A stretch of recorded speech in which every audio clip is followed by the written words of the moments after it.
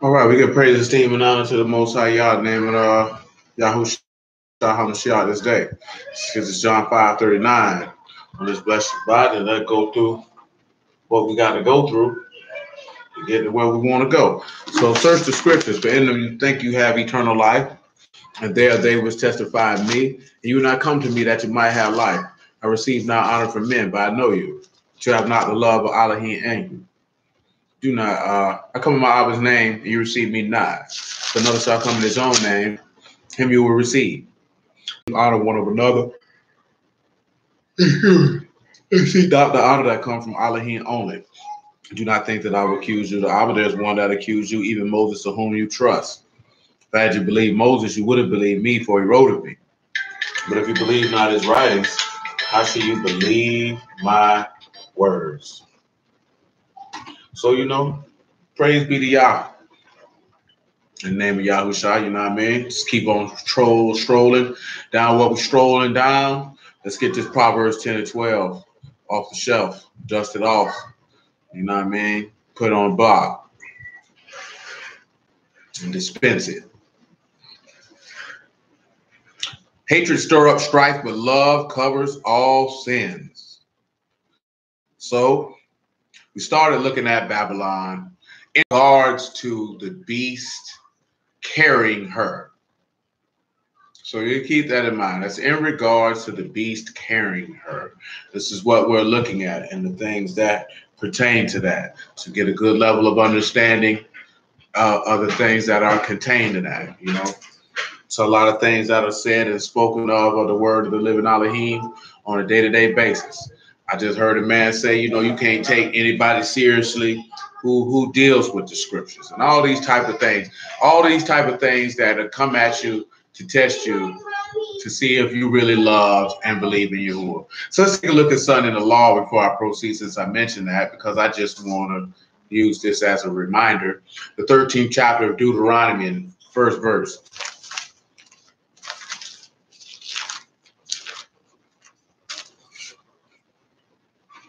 Deuteronomy 13 and 1. If there arise among you a prophet or a dreamer of dreams, and give you a sign or wonder, and the sign or wonder come to pass, whereof he spake unto you, saying, let us go after other gods, which you have not known, and let us serve them. See, you remember that in John chapter 17, Yahushua made a statement that Kadash, Father of the world, have not known you, but I have known you. See, it's very easy for you to go after other gods you haven't known when you don't know the true and living Elohim. Most people do not actually know Yahuwah. Let's pause and let's look at John 17 and the statement that he made. Let's look at that. John chapter 17, verse 23.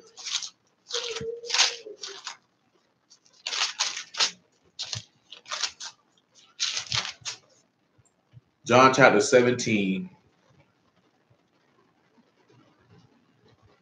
verse 23. We can make it 21.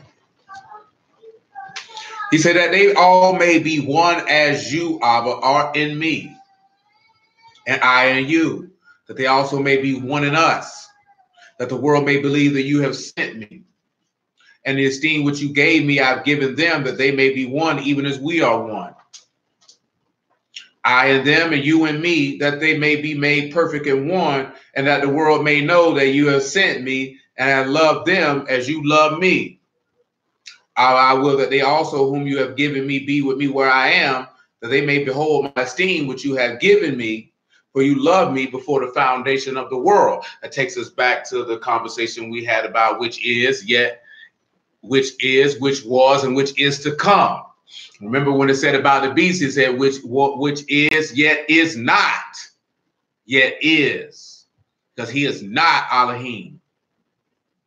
Elohim is before. That's why he say Yahushua HaMashiach to say yesterday, today, and forever. That's why he's mentioning you. That's why he used that terminology in the epistle to the Hebrews, because yesterday is the foundation of the world, which is the which was is today, or the manifestation of him in the flesh, dying and resurrecting from the dead, which is to come, which is his returning. And that the beast is set up to be there, and from the foundation, but he is not Elohim.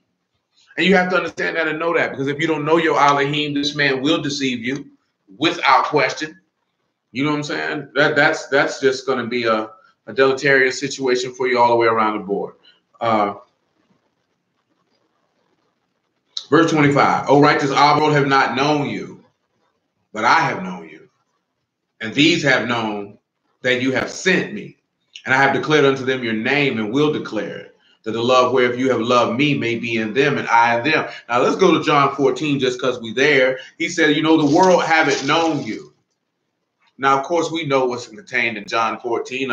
Every brew likes to run to this particular passage, but they don't like to keep going. So John 14 and 15.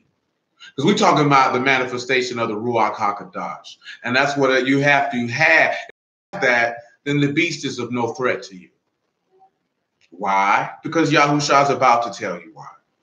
If you love me, keep my commandments. And I will pray Abba, and he shall give you another comforter, that he may abide with you forever. Even the Ruach of truth, whom the world cannot receive, because it see him not, neither know him, but you know him, for he dwell with you and shall be in you. If you remember, Yahushua quoting the prophet Isaiah made the statement that, you know, unless they had eyes to see and ears to hear and a heart to understand, that they might be converted and I should heal them.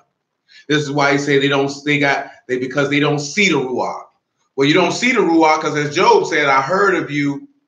Let's just look at Job 42. Let's just do that. Just rehashing some old information. Very well then.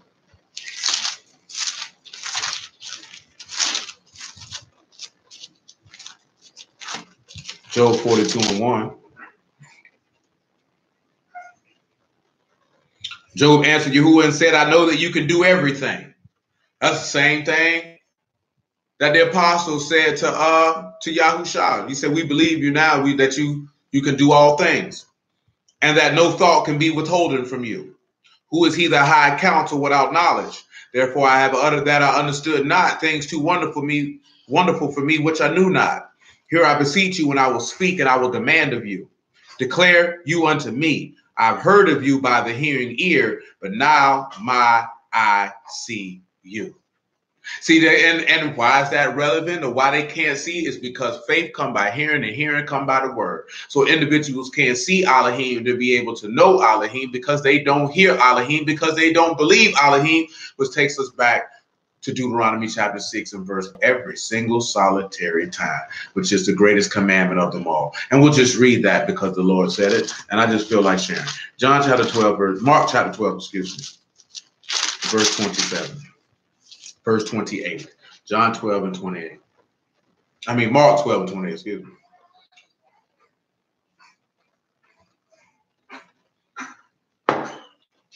Mark 12 and 28. And it says, and one of the scribes came, having heard them reasoning together and perceiving that he had answered them well, asked him, which is the first commandment of all?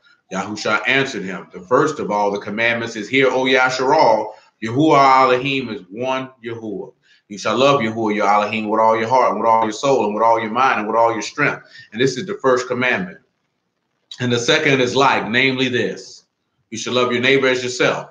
There's none other commandment greater than these. And the scribe said unto him, Well, master, have you said the truth? For there is one Elohim, and there's no other but he. And to love him with all the heart, and with all the understanding, and with all the soul, and with all the strength, and to love his neighbor as himself is more than all whole burnt offerings and sacrifices. When Yahushua saw that he answered discreetly, he said unto him, You are not far from the kingdom of Elohim. And no man after that dared ask any question. And when you look at the sacrifice, that take you back to Jeremiah chapter 7, where he said, I never told your forefathers about offerings and sacrifices. I said for them to obey my voice, to believe me. That's what he's concerned with. And I was telling the brother earlier this today, man, like when you strip the gospels down to the base of what Yahshua's whole ministry was about, is pretty much was these statement right here. Everything he was talking about was to believe in Yahuwah and obey. At its basis, at its simplest, at its stripped away, at its bare nakedness, at its acoustic brilliance. That's pretty much what it was all about. That's what it's always been about. Deuteronomy chapter 13, yet again. Deuteronomy 13 and 3.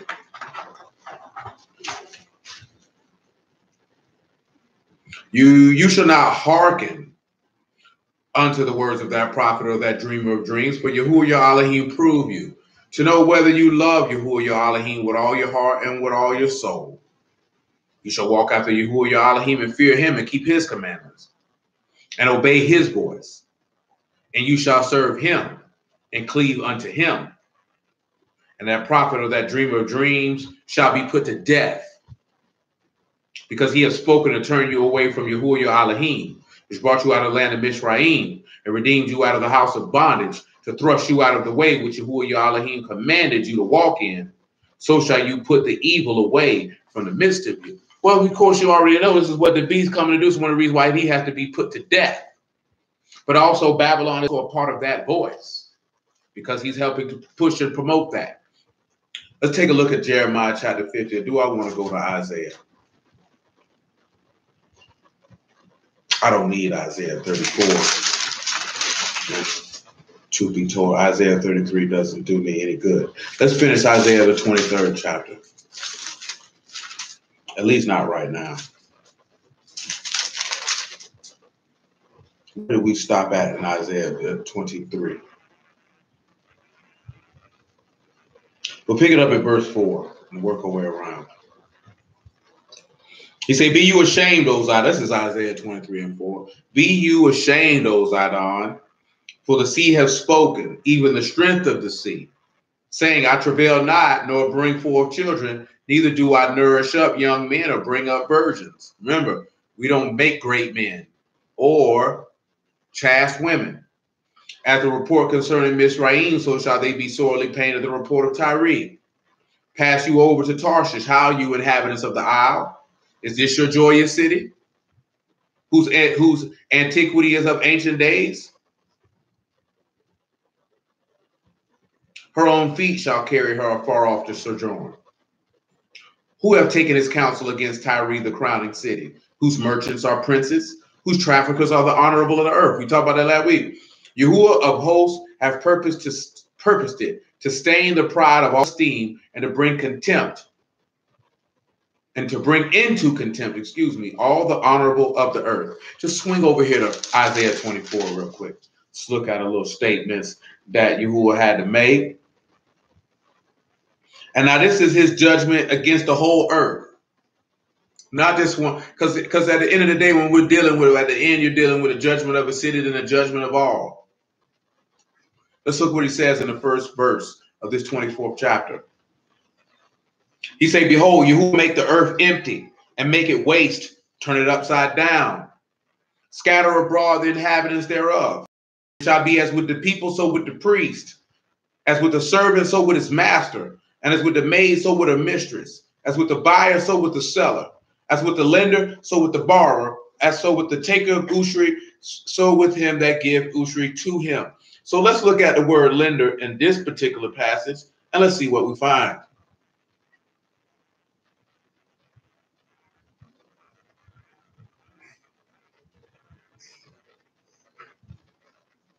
Now here, when we see lender, we see the word again, lavah, which is to borrow or to lend to, which is the word that you see also in Proverbs 22:7. And it says ish lavah, the man who you lend to, and the things that come along with that and all that there. But we'll leave that for the moment. So the land shall be utterly empty, the earth utterly spoiled. Yahuwah has spoken this word. The earth mourn and fade away. The world languish and fade away. The hardy people of the earth do languish. The earth also is defiled and under the inhabitants thereof, because they transgressed the Torah and changed the ordinance and broken the everlasting covenant. So why did we come to look at this? Because we've started looking at this in the book of Daniel. He tells you how this man come to change times and laws, because this man is trying to tell you to worship him and not Yahuwah. So when you look at him telling you how he's trying to tell you it's not a sin to do certain things and how they've broken the everlasting covenant, because remember, he's making intelligence, or he's teaching people who have forsaken the covenant. You have to understand that this is what's going on in the earth. Yahuwah is being disrespected and disregarded at a level that had never been seen in the history of mankind. That's what you have to be able to understand. Verse 6, therefore have the curse devoured the earth. They that dwell therein are desolate. Therefore the inhabitants of the earth are burned, and few men left. So let's take a look at 2 Peter chapter 3.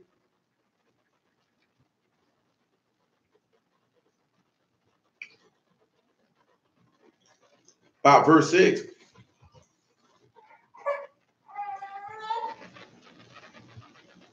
Make it verse 3. 2 Peter 3 and 3.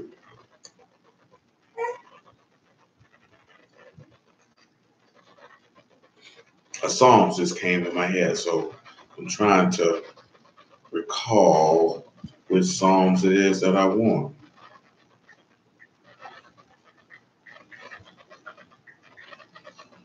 Before I even read the 2 Peter. Psalm 79. Come to Psalm 79.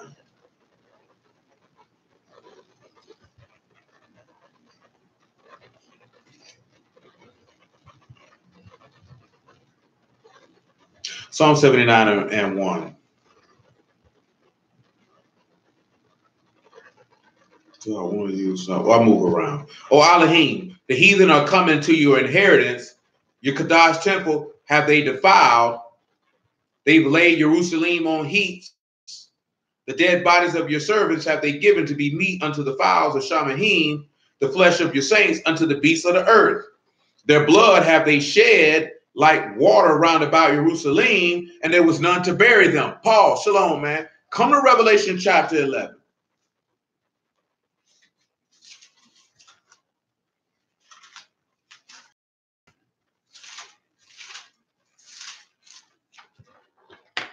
We holding Isaiah chapter 24. We ain't got to Jeremiah yet. Revelation chapter 11.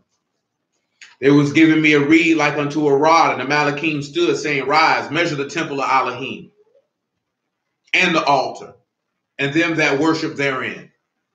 But the court, that which was without the temple, leave out, and measure it not, for it is given unto the Gentiles, and the Kadash city shall they tread underfoot 42 months. Now remember, he said, oh, Elohim, the heathen are coming to your inheritance, and the Kadash temple, they defiled and left Jerusalem on heaps. Would you say that would be an accurate assessment of what we're reading right here, sir? That sounds like that's what we're reading here. Let's look at see more. Let's continue. I will give power unto my two witnesses, and they shall prophesy 1,260 days, clothed in sackcloth, which is 3.5 years, people. That's 3.5 years. These are the two olive trees and the two candlesticks standing before Elohim, the Elohim of their wraths. And if any man will hurt them, and fire proceed out of their mouth and devour their enemies, if any man will hurt them, he and must in this manner be killed. Why would they must be killed? Because then he say his word is like a fire. You know what I'm talking about?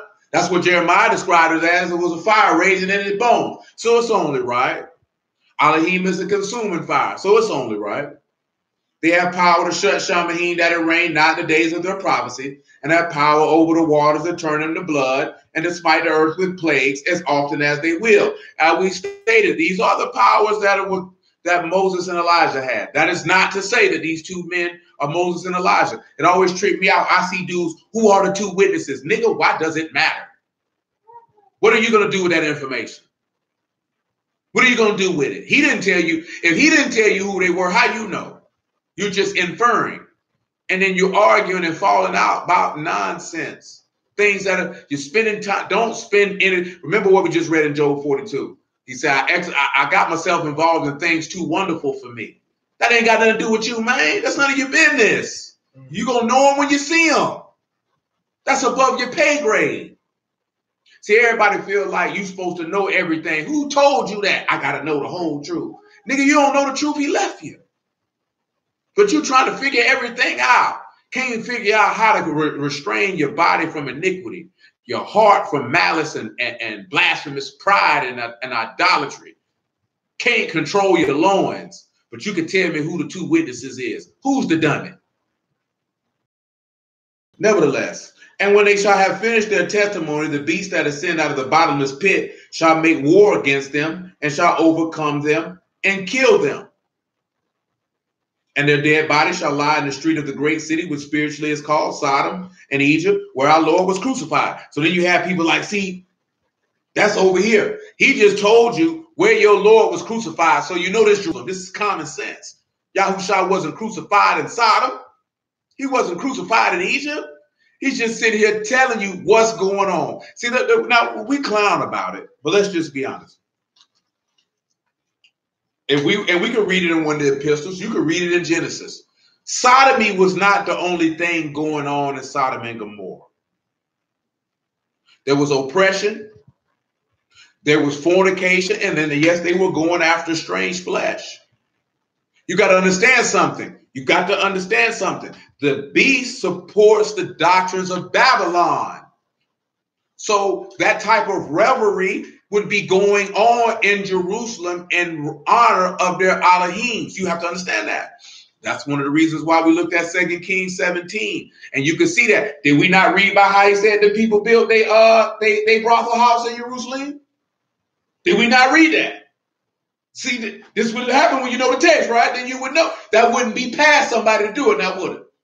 Let's go back and look at that in 2 Kings 17 in case you forgot. I just don't want you to go, ain't nobody going to do nothing like that in Jerusalem. It's already been done. Don't think that it hasn't. There's nothing new under the sun. We have to set the stage with this Babylon thing for you to understand and see clearly that so you're not shocked. When you see a brothel in the middle of Jerusalem, you won't be shocked. They probably got them over there now. I'm willing to wager them Israelis got some definitely strip clubs. Shalom, brother. I know they got some strip clubs over there, man. Them people sick in the head. They sick in the head. Well, anybody who walk after sin sick in the head. So it is what it is. I want you to look at verse 28 in 2 Kings 17. Look what it say. Then one of the priests whom they carried away from Samaria came and dwelt in Bethel and taught them how they should fear Yahuwah. Howbeit, every nation made gods of their own and put them in the houses of the high places which the Samaritans had made, every nation in their cities wherein they dwelt. And the men of Babylon made Succoth Benoth, and the men of Cuth made Nergal, and the men of Hamath made Ashima. So in the land of Elohim, because at this particular junction, they in the northern kingdom, Bethel was akin to Jerusalem, right? It was akin to it. You know what I'm saying? That's why he told him I had to destroy your house in Shiloh. He said, I'll do this house in Jerusalem like I did that one in Bethel, the house in Shiloh, because you didn't know how to act. You were evil. He said, because that's where you put your trust at. You put your trust in his house. So he said, let me show you how I feel about it. I'll tear it down. But look at what, remember that, right? Succoth Benoth, that's the house of the harlots. That's a whorehouse. Now remember, sodomy was not the only thing going on in Sodom and Gomorrah. Let's just sit back and look at it. Let's just not just be simple. Let's just look at it. Let's just be Genesis 18, and let's just be thorough as possible. Because we're not just going to make the assumption that everybody knows.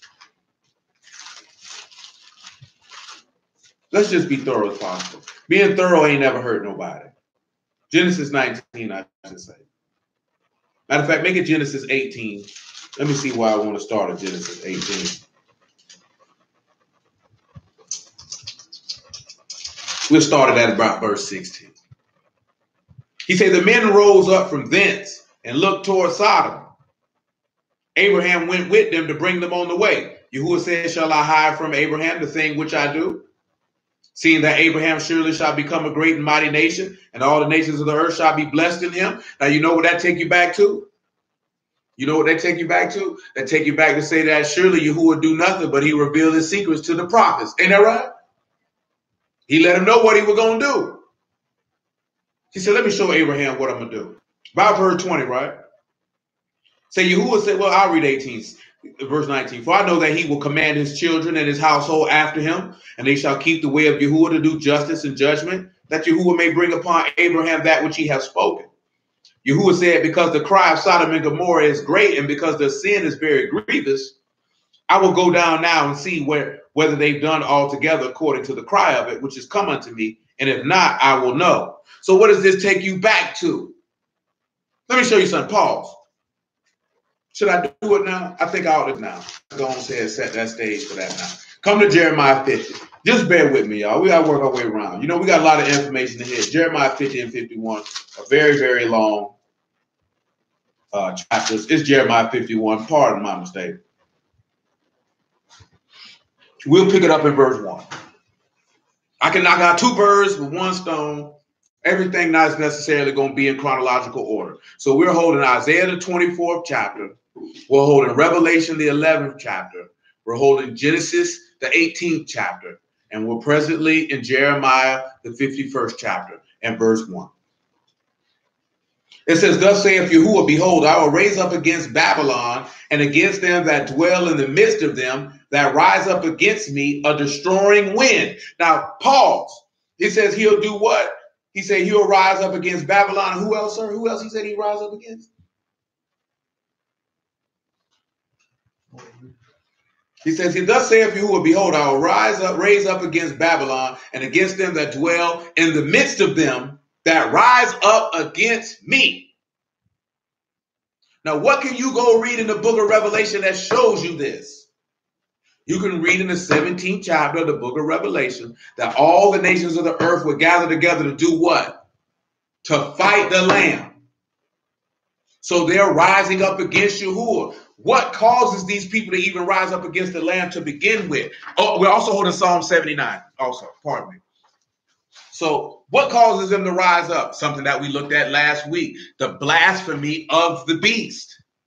Him slandering and disrespecting Yahuwah. This is one of the reasons why the beast must be slayed. This is one of the reasons why those who take the mark will be slayed. Because Yahuwah stated, if you blaspheme in Torah, you ought to die.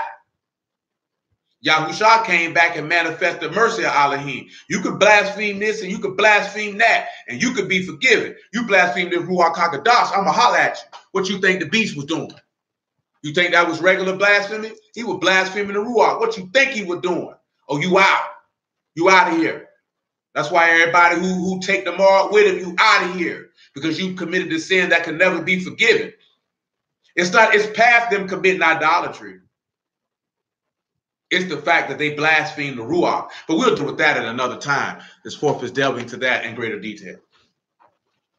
He said, I will send unto Babylon fanners. They shall fan her and shall empty her land. For the day of her trouble, they shall be against her round about. Against him that bend, that let the arch, against him that bend, let the archer bend his bow. Against him that lift up himself in the brigadine. That did not make any sense how that is worded. Spare you not her young men, destroy utterly all her hosts. Thus the slain shall fall in the land of the Chaldeans, and they that are thrust through in her streets. So remember, Yahushua coming back to slay with what? The sword of his mouth, right? Mm-hmm. So he's going to be thrusting them through, leaving them dead in the street. Nevertheless, for Yasharal have not been forsaken, nor Yehuda of his Elohim, Yahuwah of hosts. Through their land was filled with sin against the Kadash one of Yasharal. Listen what he tell you. See if this sounds familiar to you. Flee out the midst of Babylon, deliver every man his soul, be not cut off in her iniquity, for this is the time of Yahuwah's vengeance. He will render unto her recompense. See, a lot of brothers read Revelation 18. That's not where that statement originates from. Now, you have to remember this statement if we're going to deal historically and what's in the script. When we left out of Babylon, was there any vengeance upon Babylon when they left out of Babylon? They were let out freely. You know, matter of fact, go read the script for yourself. Go read the book of Ezra. Go read the book of Nehemiah. Babylon was not in control upon our departure out of Babylon. The Medes and Persians had already taken over. There was no giving of a decree from you leaving out of Babylon to flee out the midst of her and not to be cut off in her iniquity. Because some of your ancestors stayed in Babylon and did not go back to Jerusalem. It's in the text. You can read it for yourself. So, and remember Jeremiah, because the 52nd chapter of Jeremiah will show you how he saw Zechariah taken to Babylon. You have to understand that. That's where Lamentations of Jeremiah come in at, was his weeping of them going into Babylon. So the statements that he's making is not referring to the kingdom of Babylon at the time that they were taken into it. This is at another time. You know, a lot of brothers use that particular passage to say that you ought to flee America or go move here or go live here. And that's not what this is referring to, because you will know when you're in the midst of Babylon and you need to get up out of there. A lot of brothers, America, Babylon, that's foolish to believe on a number of different factors. Number one, you know where Babylon is. That's overseas, quote unquote, as they like to say. But the doctrine, the cultural ideology of Babylon, the mystery school Babylon, why do you think they call it the Great Whore Mystery Babylon? Because it's a Babylonian mystery school, the same Kemetic mystery school. It's the same hidden truth of idolatry that has been going on since before the flood. It's nothing new. And that idolatry, that ideology, I should say, is being carried and perpetrated by the two beasts.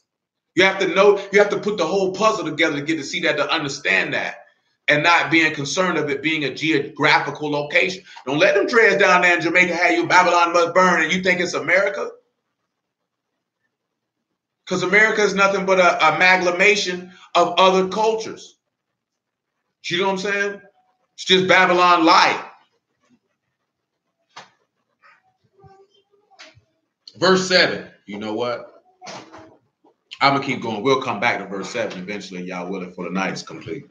Babylon has been a golden cup in Yahuwah's hand that has made all the earth drunken. The nations have drunken of her wine, therefore the nations are mad. Babylon has suddenly fallen and destroyed. Howl for her. Take balm for her pain. If so, she may be. His next statement. We would have healed Babylon, but she is not healed. Forsake her, and let us go every one into his own country. For her judgment reach unto heaven, it is lifted up even to the skies. The same thing that you see going on with Sodom and Gomorrah. And the reason why we are looking at these two things is because these two cities were destroyed. Well, these three cities were destroyed in the same fashion. So the destruction was imminent before the fleeing. Well, I mean, the fleeing was before the imminent destruction of the place, excuse me. So when you look at it and you understand that, you can't take that when you tell people they should come out of sin or come out of, quote unquote, Western culture and say, come out of her, my people, that you don't be partakers of her plagues, because that's not scripturally accurate. When he told them to come out of Sodom and Gomorrah, it was because once their iniquity reached up unto heaven, he was soon to destroy it. So this is why he told them to depart. What you think the two witnesses is for? See, at the end of the day, before he destroys Babylon, see, it's not that people like to try to take the script and apply it to themselves in the time that they're in. You can't always do that, because you will misapply it and then cause people to look for things that will not happen. And then when those things don't happen, it causes individuals to lose faith in Yahuwah, because men, not skilled scribes, as Ezra has stated, will lead men astray. Y'all know what everybody looking for, right? It's 2019. What they looking for in 2019? You know what they looking for in 2019? Mm-hmm. They looking to leave here. They say 400 years. Now, when you don't leave, these people got to come up with something to make up to fill that gap. You know what I'm saying? Because you got to understand something, man. Black people are the easiest people on earth to manipulate. And they're easy to manipulate for two reasons. Number one, because you have no culture. Number two, because you're highly emotional. You're highly emotional. Anyone who is highly emotional is prone to manipulation, because all I have to do is create scenarios to cause your emotion, to take your emotions and shift you in the direction that I want you to go. That's it. That's why black people are so easily manipulated, because you're highly emotional. Do you know what I'm saying? You are emotionally stoked and moved by everything that you see. Men included, men first and foremost, Because when we're talking about being highly emotional, I'm not referring just to the aspect of people automatically thinking like the emotions of a woman. That means you don't usually move by logic, reason, and facts, empirical data.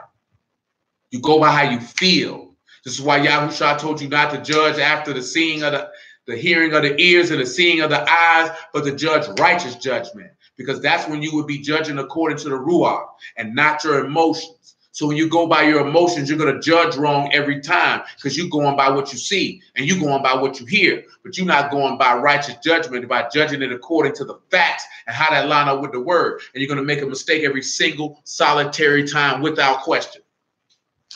You can't do that. And guess what? Your enemies know that you're highly emotional. They know this. And when I say your enemies, I'm talking about agents of chaos who work for the adversary. Not your enemies as forth as nationality, but your enemies who work as agents of chaos. See, most people who are emotional, people who move by logic and reason are solution-based because solutions is what destroys chaos. Most people who are emotional usually don't want solutions. So that is an invitation for chaos, which is just disorder. You know what I'm saying? So you want to keep a people emotional because it allows you to keep them in a disorderly state. Period. That's why television and movies and music and everything that you can consume caters to the human emotions because it keeps you in a continual state of disorder, of confusion. And we already know that Elohim is not the author of confusion. He's not the author of disorder. This is why they have the Hegelian dialectic, or the order out of chaos, or what is called problem, reaction, solution. Create a problem to get a reaction out of the people and give a solution to the problem of which you created, which is doing something to cater to the emotions of people. This is why the Apostle Paul wrote in Ephesians that those of who are of Mashiachs have crucified the affections and the lusts. You've crucified it, you have killed it, because your flesh will lead you in the wrong direction. And that's why I've been saying that for years. A lot of people don't like to hear it, you know what I'm saying? But you must keep your emotions at bay. It will allow you to be manipulated. And that's why I mentioned that as we sit back, there's certain things that have occurred. When I was mentioning to y'all a few months back about having perspective, we just seen that they planning on building a statue for Nipsey Hussle. What's the purpose of that? Because they used your energy of your emotions to get you welled up in idolatry, and now you will willingly and wantonly come down and bow down to a statue of a sinner. So if I can get you to do that with somebody who all he did was put words together in a sentence, what do you think I will get you to do with a man who professes himself to be God? You have to think bigger picture. You have to be you have to see further down the road. You have to have a 3-dimensional mind. You have to have a 4-dimensional mind. You have to have a mind that it's not checkers, it's chess, and you have to see further down the road. The same thing we're talking about with R. Kelly. Everybody knew R. Kelly was sleeping with little girls and nobody cared until they made a documentary about it. And then you were outraged. They were playing with your emotions. These people laugh at us because they can see how easily they can push the needle and move you to manipulate your emotions. And we can no longer allow, if we say we're the people of Elohim, for people to do us in this fashion, because that means that the adversary will be able to work through the beast to do us in the same way, and we would bow down and worship him. And Yah forbid that we would ever be so foolish to do such a thing. Jeremiah 51, right? I finished that. Genesis 18. No, hard things, a hard saying. As my man's like to say, that's a hard saying, but it is what it is. It's going to be what it's going to be. Now, of course, y'all know in Genesis 18, he made a statement to Abraham, if you can find 50 righteous men there, I will surely not destroy that city. He found none. We're also holding 2 Peter chapter 3. I'd be remiss if I didn't remind y'all of that. Let me see what we can use.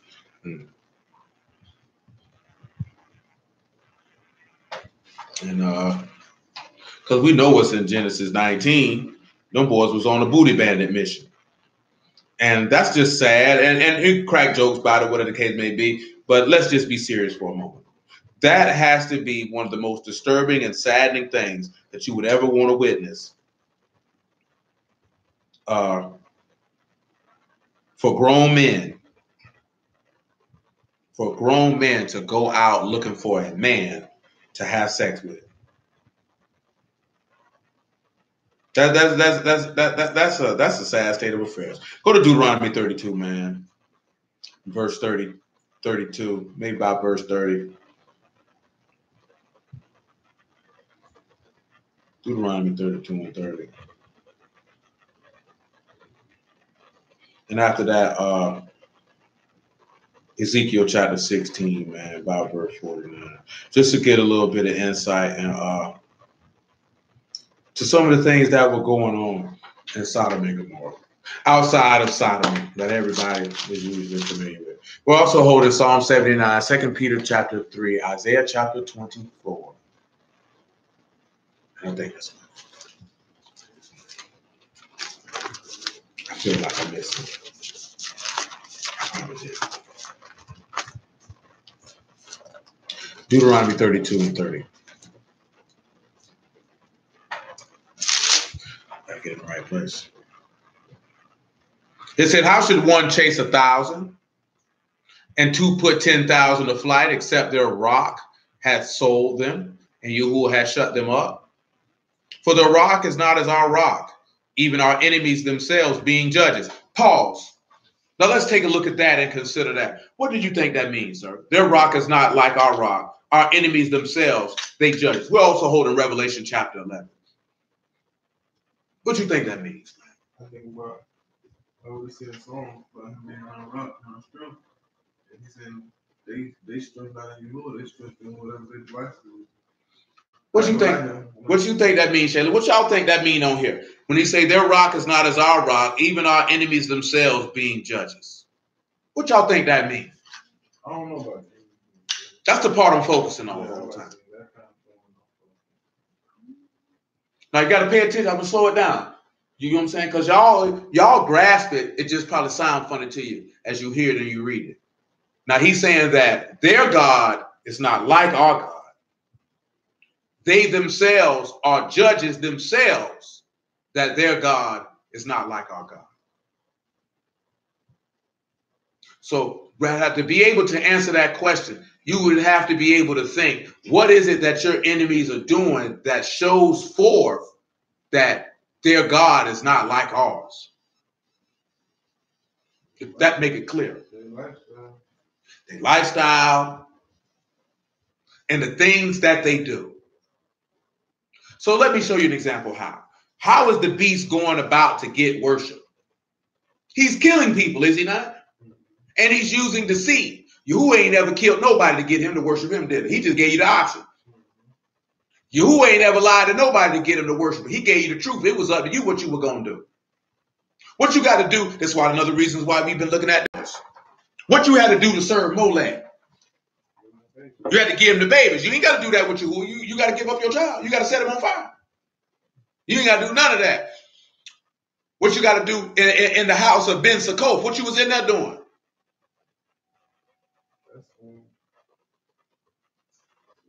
That's the son of... Or Succoth Benoth, whatever it is. Yes, that ain't the one with the women. That's the one with the women. That's the house of the girls. That's the house of the girls. Yeah. That's the brothel house. What Yahuwah said to Eli's sons? Y'all around here knocking them down, and this ain't what y'all got going on. What he said in Jeremiah 7, you think you could come in this house and rob and steal, commit adultery and all this here, and think you delivered to do all of that? Shalom, man. You think you delivered to do all of that? No, we don't do that. So that's good to see. And that's where you sit back and look at it. The things that their gods require shows that they don't have the stability that we have with ours. You know what I'm saying? Because the beast rules through fear of death. Yahuwah rules through fear of you gonna respect me because who I am. Yeah, I can kill you, but I ain't got to throw that over your head. And also, you know, the key thing, how the enemies themselves being judges, it says, you know, there's forgiveness with Yahuwah, that you might fear him. You know what I'm talking about? Ain't no forgiveness and mercy with these other deities. It ain't there. It ain't present. You understand? So that's how you show it. They God's not like our God. Then we can get into the other stuff. These niggas punks, vampires. You know what I'm saying? All this old other type of stuff that they got going on. But everybody got a problem with Yahuwah. Y'all crazy for following. Well, if I'm crazy, what you messing with me doing in the community? That means you're not doing that from your heart. You doing that because you got some low self-esteem. You got some issues. Your parents didn't validate you. Nobody told you were special. Nobody made you feel appreciated. What's your problem? Because if that's what you felt, you'd be doing that from the heart because that's for the love of your people. You wouldn't have to constantly remind somebody what it is you're doing. You know what I'm saying? Who does that? It's people out here who do stuff with people every day and don't talk about it. For what? What's the point? What's the point? If that's what you do, do what it is, what you do. I don't need to know about it because I don't care. It ain't got nothing to do with me. When I say I don't care, because that's between you, your Elohim, and whoever you did it for. They ain't got nothing to do with me. I'm thoroughly unconcerned with it. I'm not going to look at you and be like, oh, that's a real great brother. I'm going to be indifferent because I'm going to be like, what you told me for. I didn't need to know that information. I felt like that before the word. I didn't need to know that information. That is not going to affect how I view you in any shape, form, or fashion. Because you know what Yahushua told you, don't let your left hand know what your right hand doing. But you niggas need to be validated, which means you're emotional. Because you haven't learned to validate yourself. You're not happy with yourself. You need to learn to be happy with yourself. Then people can't manipulate you. Then you wouldn't be swayed by what the world is doing and what other people think or say. Because your validation would come from your God first and then from yourself. That's what our people need. You can't say you kings and queens, which I already know you ain't a king or queen because you got to tell somebody you are. If you have to tell somebody you are, then you know you're not. Because it was showing how you conduct yourself. You know what I'm saying? Because kings and queens, royalty, if you will, is self-validated. They don't need validation from anyone else. So if your Elohim say you are kings, a kingdom of kings and priests, then your validation comes from him. This is why he said you cannot believe that receive honor one from another and not the honor that comes from Elohim only. Let your validation come from him. You will always be at the whims of man if you seek validation from man. You will always be at the whims of man. Man can whip you and move you in whatever direction he want to move you in once he knows that your whole life depends on their validation. This is why Yahushua told you can't believe when you do that. There's no way you're going to be able to believe in Yahuwah and do that at the same time. It's virtually impossible. Verse 31, he said, their vine is of the vine of Sodom and the fields of Gomorrah, and their grapes are grapes of gall, and their clusters are bitter. Their wine is the poison of serpents and the cruel venom of asps. I mean, extra wicked. That's extra wicked. Now he's telling you that fruit is wicked. That's why he say a good tree can't bring forth corrupt fruit. And a corrupt tree can't bring forth good fruit. And you're supposed to be a good tree, but you were bringing forth bitter clusters of grapes and grapes of gall through your behavior. And you got to remember, when he spits this song, you're not even out of the wilderness yet. So he's telling you how you're going to behave. Let's look at Ezekiel chapter 16.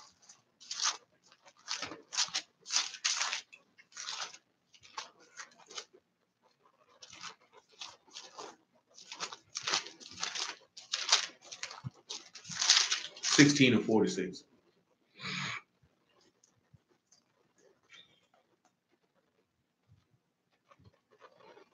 I'll read 45. Thou art your mother's daughter that loathes her husband, and her children. You are the sister of your sisters who loathe their husbands and their children. And your mother was a Hittite and your father an Amorite. Now, see, we didn't deal with that when we were talking about masculine women, but that's a strong statement where he sit back and he said, you hate your husband and you hate your children. And he was talking about you. House of Yasharal, that's what he was talking about. Yasharal and Yehuda. That's what we were talking about. But Yasharal more specifically. Your elder sister is Samaria, she and her daughters that dwell at your left hand, and your younger sister that dwell at the right hand is Sodom and her daughters. Yet you have not walked after their ways, nor done after their abominations. But as if it were a very little thing, you were corrupted more than they in all your ways. As I live, saith Yahuwah Elohim, Sodom your sister have not done, she nor her daughters that you have done, you and your daughters. Behold, this was the iniquity of your sister Sodom. Pride, fullness of bread, abundance of idleness was in her and in her daughters. Neither did she strengthen the hand of the poor and needy. And they were haughty and committed abomination before me. Therefore, I took them away as I saw good. And that's the thing you also seen in Sodom. And he's describing Yasharal, Yehuda specifically, as Sodom. And that's what Sodom had going. Remember what it said in Isaiah 3? You're as Sodom. You declare your sin. You don't hide it. It tell you that in another place. It say Yehuda had forsaken. So you open with what you got going on. That's what you seen in Sodom and Gomorrah. That's what you see in Babylon. They open with it. They don't care. And I'm going to tell you something. Don't think that, see, because you live in America, you don't think it ain't like that. They just as wicked, if not more wicked, because the things you following, they made it up. Ain't that where all this idolatry come from over there? So you think you're going to beat the creator being wicked? When I say the creator, not Yahuwah, I'm talking about the creators of idolatry. You think you're gonna beat them at it?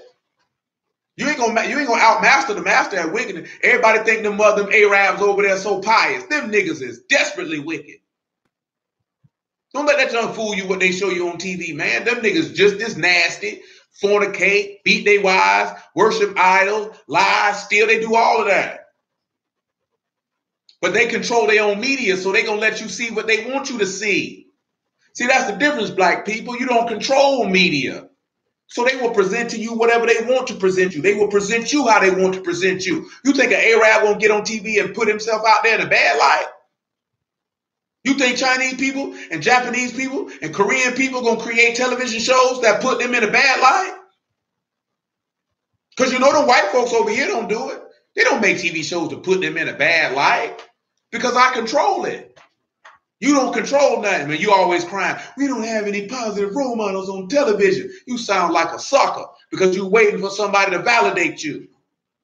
Hug me, Mr. White Man, and make a TV show for me that makes me feel good. And you want respect? If somebody came at you like that in real life, you wouldn't respect them. You know what I'm saying? But you shocked because these people don't respect you. Because you asking them, you gave us the Cosby Show and you took it away. You're destroying all of our heroes. You sound like a buster. They laugh at you because they know that you need their validation. You live and die for it. It's no different when I tell you folk about, we're going to prove to these nations we Israel. You's a buster because you want their validation. You don't believe it. You're not validated because Yahuwah is manifested through you that that's who you is. And you ain't validated enough by that. You need the white man and the Arabs and the Asian. You need all them to validate it. That's weakness. And that's not a ruling class mentality. It's definitely not. And once they have a ruling class mentality, they have the mind of Yahushua, they have the mind of a ruler. You don't have to be ruling over anything. But that's just the mind of a ruler. It's a different type of mind. Elohim is the Elohim of the whole earth. Shamahim is Shamahim. Nothing can contain him. He's the creator of all things. That's the mind of a ruler. We didn't talk about this before. Yahuwah don't seek no one's validation. You don't have to believe I'm the living Elohim, but you will in due time when I show you. I don't need you to validate me. Yahusha didn't walk around screaming, believe in me. Y'all gotta believe in me. He said, guess what, man? Dust your feet off on them and go on about your business. He said, what? They blind leaders of the blind? Leave them alone. Don't need your validation. You gotta have the same type of mind. Validate me for what? Yahuwah by Yahusha has already done so. I give thanks and honor and esteem to him through the name of his son. I don't need your validation. You'll be amazed how much easier your life will be and how much less stress and anxiety you will have when you allow your Elohim to validate you first. The things that go around you will have no effect on you because you know where your strength is. Let's see, our rock is not like theirs. You're supposed to be built on the rock. Ain't nothing supposed to move you. Nevertheless, we good with that. Come back to second Peter chapter 3, man. Let me finish the second Peter chapter 3 so we can get to Psalm 79 and finish Revelation 11. At the end of the day, man, that's all you need is Elohim. You don't need nothing else outside of that. And when I say nothing else outside of that, I ain't talking about just Elohim in itself, even those who are the people of Elohim. You know what I'm saying? Who he calls to come in your pathway. That's all you need, because if you are Elohim, you are Elohim. 2 Peter chapter 3, man, verse 3. Knowing this first, that there shall come in the last days scoffers, walking after their own lusts, and saying, where is the promise of his coming? For since the fathers fell asleep, all things continue as they were beginning from creation. For this they are willingly ignorant, that by the word Elohim, Shamahim were of old, and the earth standing out of water and in the water, whereby the world that was being overflowed with water perished.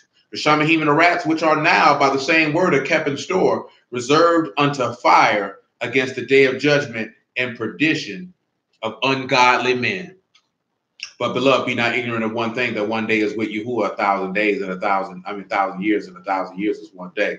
Yahuwah is not slack concerning his promise, as some men count slackness, but is long suffering to us war, that not willing that any should perish, but that all should come to repentance.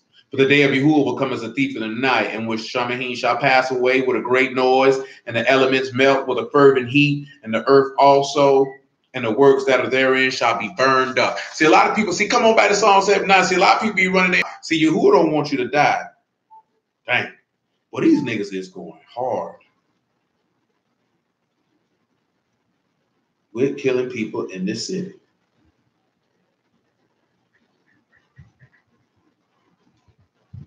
Back to Psalm 79. Actually, I did not come on Psalm 79 because of that. We came over there because of Revelation 11. We're back to Revelation 11. That's my fault.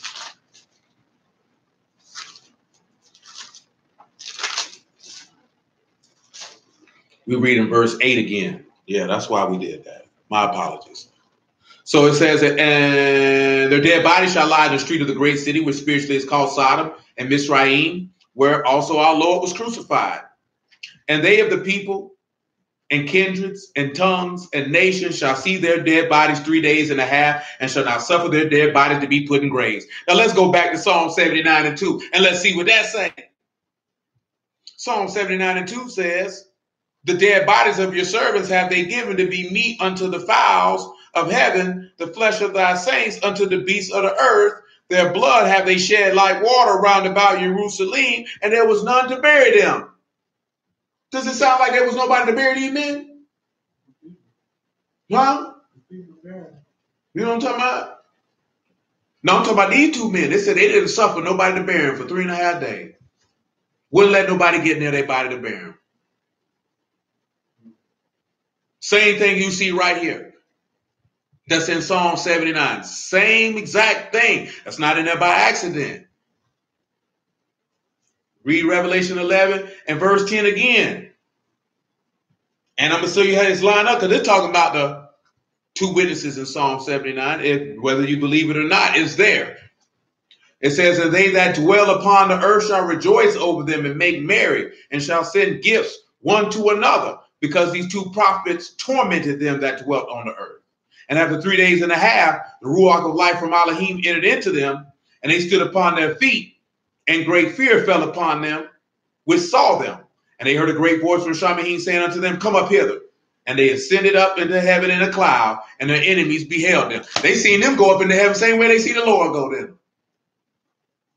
Now let's go back to Psalm 79. Look what it said, right? Because we done already seen how it says that their blood was shed around Jerusalem. There wasn't nobody to bury them. Now look at verse 4. Listen what he say, right? We are become a reproach to our neighbors, a scorn and derision to them that are round about us. And that's what they just were doing. Ridicule. They were happy. And y'all thinking people love Yahuwah, and you think everybody want to hear the word. Don't be simple. These people was out there giving gifts to each other because these two men were prophesying, and they wanted to attack them for prophesying. So these men had no choice but to torment the earth. You think they were tormenting these people to torment them?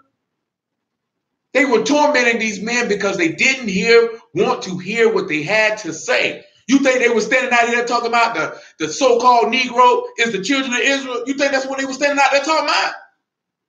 You think these people will want to stop them from talking because they said that? You think the world really cares? Are you that deluded, proud, and arrogant to think the world really cares that much? But oh, if you go to talking about Yahuwah is the living Elohim and Yahushua is his anointed one, and that the world has not known them, neither have seen them, and that they are doing things that are wicked and disgustingly wicked in his eyesight, and that all men ought to repent and come to Elohim, then guess what? That's going to be a problem. Why you think the beast coming out the bottom of this pit come up to kill him? Because he trying to tell people that's him. Y'all in the way. He feel like, what's what we used to say, man? He feel like they short stopping. That's what we used to say when we were hustling, man. Somebody post up in front of your spot, they say he out there short stopping. Well, the beast feel like these two witnesses are short stopping. You know what I'm saying? You're stopping me from getting me, man. And they ain't with it. Psalm 79, verse 5. How long, Yahuwah, will you be angry forever? And the reason why we're using hatred stir up strife as the backdrop, because it's the hatred that the world has for Yahuwah, which is stirring up strife. That's why we're using that verse as the backdrop. The hatred of Elohim stirs up strife.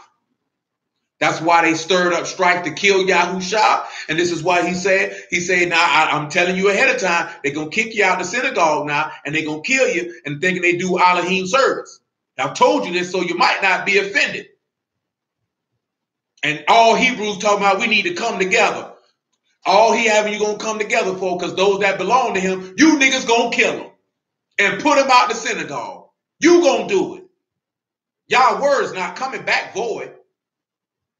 It's going to accomplish the thing where he son it to do, and it's going to bring forth his delight. You better know and understand that. Y'all better get your head out the clouds and get into y'all's word and see what he said and what it's going to be. Because it's all dream of thinking that before Yahusha stand on the Mount of Olives, that we're going to be holding hands, singing Kumbaya, walking in Torah. You's a fool if you think that was going to happen. That man did not say that what was going to happen. He did not say that what was going to happen. He said that you would be hated by all nations, which is plural. That means Yasharal included, because he already told you you'll be betrayed by kinfolk, mother, father, brother, sister. He already told you this. But you think every brew you sit down and feast with, and every brew you sit down and fellowship with, and every brew you see on Facebook and Instagram, love Yahuwah. Okay. Believe in Yahuwah. Okay. You keep thinking that. You've already been warned and told. That does not mean that you deal with your people in an adversarial and disrespectful manner. You know what I'm saying? That does not mean that. It's just that you are aware. See, I've been saying that for years. I already know what that is. That's Yahuwah want everybody to unify so he can go ahead and have his servants be killed and persecuted as he is intended. You know what I'm saying? That's his intention. That's his intention. You got a contingent of the people in the earth. They don't care about preaching Yahushua and that honor be brought to the Father's name, that the gospel of the Son of Elohim is declared. And when that's all your focus is, watch how people don't like you. But you like, that's a whole key thing. See, a lot of brothers who arguing about stuff right now, so they ain't got no pressure with each other because they arguing about who Esau is. They've been arguing about who Esau is since I've been in the game. 10 years, nigga, they ain't gonna stop. Arguing about a 12-tribe chart. You don't see it as often. Thank y'all for that. You don't see those two arguments as often as, say, that I once seen 4-5 years ago. Sheesh, 4-5 years ago? Good Lord Almighty. Arguing about can women wear pants and arguing about is America Babylon? All the things that dudes be arguing about. You know, I have a lot of brews on my page, so well, I got more real estate people on my page now. So the brews that was on there, if they get in a lot of arguments, I don't see. I'm not in them groups anymore. I take myself out of all this stuff. I don't want to see that crap. Does nothing for me. I have no interest or desire to engage in capricious and whimsical and idiotic conversations and dispensations of intellectual penis sizing contests. So I'm good on that. So, you know, arguing about can you have more than one wife, all these things, those things are not separating anybody. That's just niggas in their feelings because somebody don't want to agree with them. But when you go to talking about righteousness and kadashness and the faith of Elohim, you will be persecuted. Yahushua has already told you this. If they hated me, they will hate you also. If they receive my word, then they will receive yours also. This has already been told to you. Do not delude yourself into seeing some, because that is being emotional. Don't delude yourself and romanticize a scenario that you want to see. Look at what Yahuwah said is going to be and watch it unfold. Because he's already said what it's going to be.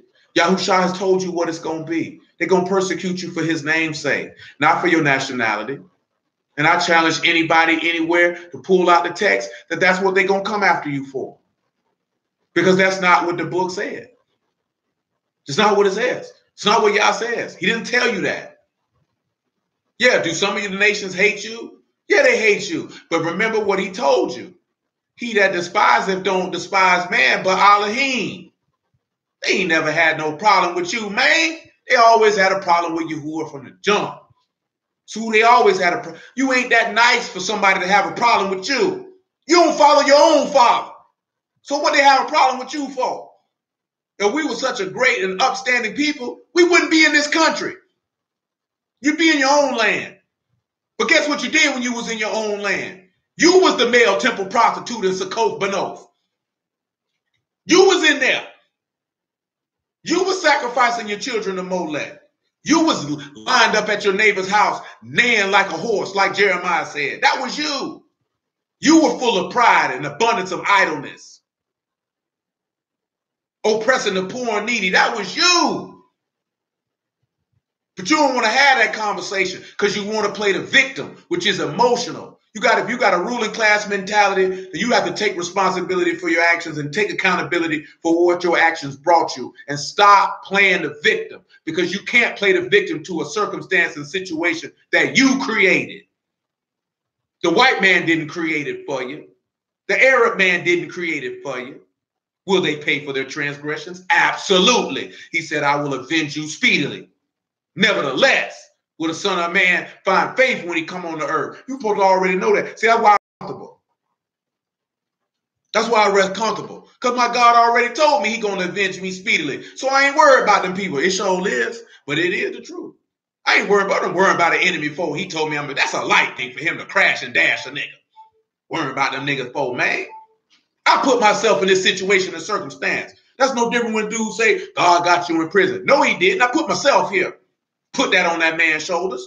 That's my fault. I ain't no victim. I got myself these 5 years. I got to deal with it. You know what I'm saying? You make bad decisions, you got to deal with the consequences of those bad decisions and learn from them. And stop being a dummy and making the same mistakes over and over again. You're just wasting your life because you're not learning, because you're stubborn and you're proud. Stop being an idiot. You're smarter than that. You're better than that. But you know what our problem is? Ain't nobody never told us we were smarter and better than that and capable of making wiser decisions and capable of being a better person. So you continue to walk in a pathway of foolishness. You know what I'm saying? But we no longer have to do that. You don't have to do that any longer because you know better, because you have better, because you have Yahushua HaMashiach. So there's no need for you to continue in such a vein. You don't have to do that anymore. You know what I'm saying? But the number one thing, we have to stop being emotional and stop playing the victim. Got to stop playing the victim. Are there deleterious, nefarious forces against us in the United States of America? Absolutely. Absolutely. Without question. Undeniable. But you say you serve the living Elohim. So what does those forces mean to you? What do they mean to you? How do they affect you? They don't. You're giving power over to something that don't have power, which is the same as a person who worships as an idol. So stop doing it. Let me finish this Psalm 79, man, so we can get a little bit of Jeremiah 50. I promised it, you know what I mean? We still got Isaiah 24. Verse 6, right? Remember verse 5? How long, Yahuwah, will you be angry forever? Shall your jealousy burn like a fire? Pour out your wrath upon the heathen that have not known you, and upon the kingdoms that have not called your name. Drop down to verse 10. Well, I might well keep going. For they devoured Jacob and laid waste his dwelling place. Oh, remember not against us former iniquities. Let your tender mercies speedily prevent us, for we are brought very low. Help us, O Elohim of our salvation, for the esteem of your name. Deliver us and purge away our sins for your name's sake. Huh? You already know that's Yahushua. That's what he did. He said, wherefore should the heathen say, where's the Elohim? Let it be known among the heathen in our sight by the revenging of the blood of your servants, which is shed. And that's why we read that, because of what we see in Isaiah 24. Come back to Isaiah 24. He said, don't let them run their mouth. He said, how about you come back and get some vengeance for us? See, this is what I be meaning by people don't believe the word. There's plenty of places this man does. I ain't got to run around to me. He gonna kill you, Crocker. Shoot, he gonna kill every sinner on this earth. He say ain't no sinners gonna dwell in the land. Instead of worrying about the nationality, you better be worrying about if they sinning or not. I used to tell brothers all the time in the street, you worrying about what he gonna do to the white man. I'm like, nigga, if you a sinner, you going with him. Now let that be known. Because whoever commits sin is of the devil. So there's a lot of devils out here. There's a lot of people are Satan. That's why y'all say you are your father, the devil. The lust of your father ye will do. Better check your heart. A lot of people, they say, that's why he say, their enemies being judges. Their rock ain't like our rock. Oh, man. Because you do the desire of your father. You do the things he like. You judge. People don't even realize that. You judging me. Shoot, you judge yourself. How I judge myself? Because your actions show right or wrong. That's why I say those who are full, strong of age eat strong meat, because they can discern between good and evil. That's all I got to know. As a matter of fact, little homie said that earlier, man. I be telling that all the time, man. And we knew that as a jit, but Pimp C put it there. You ain't got to expose nobody, because they expose themselves every day. It gonna show. As he once put, it's only so long fake thugs can pretend. You can only pretend to be righteous for so long. It's gonna be chinks and cracks in your armor. It's gonna show. Because eventually a person playing a role gonna forget the lines in the script, and they're gonna have to say take two.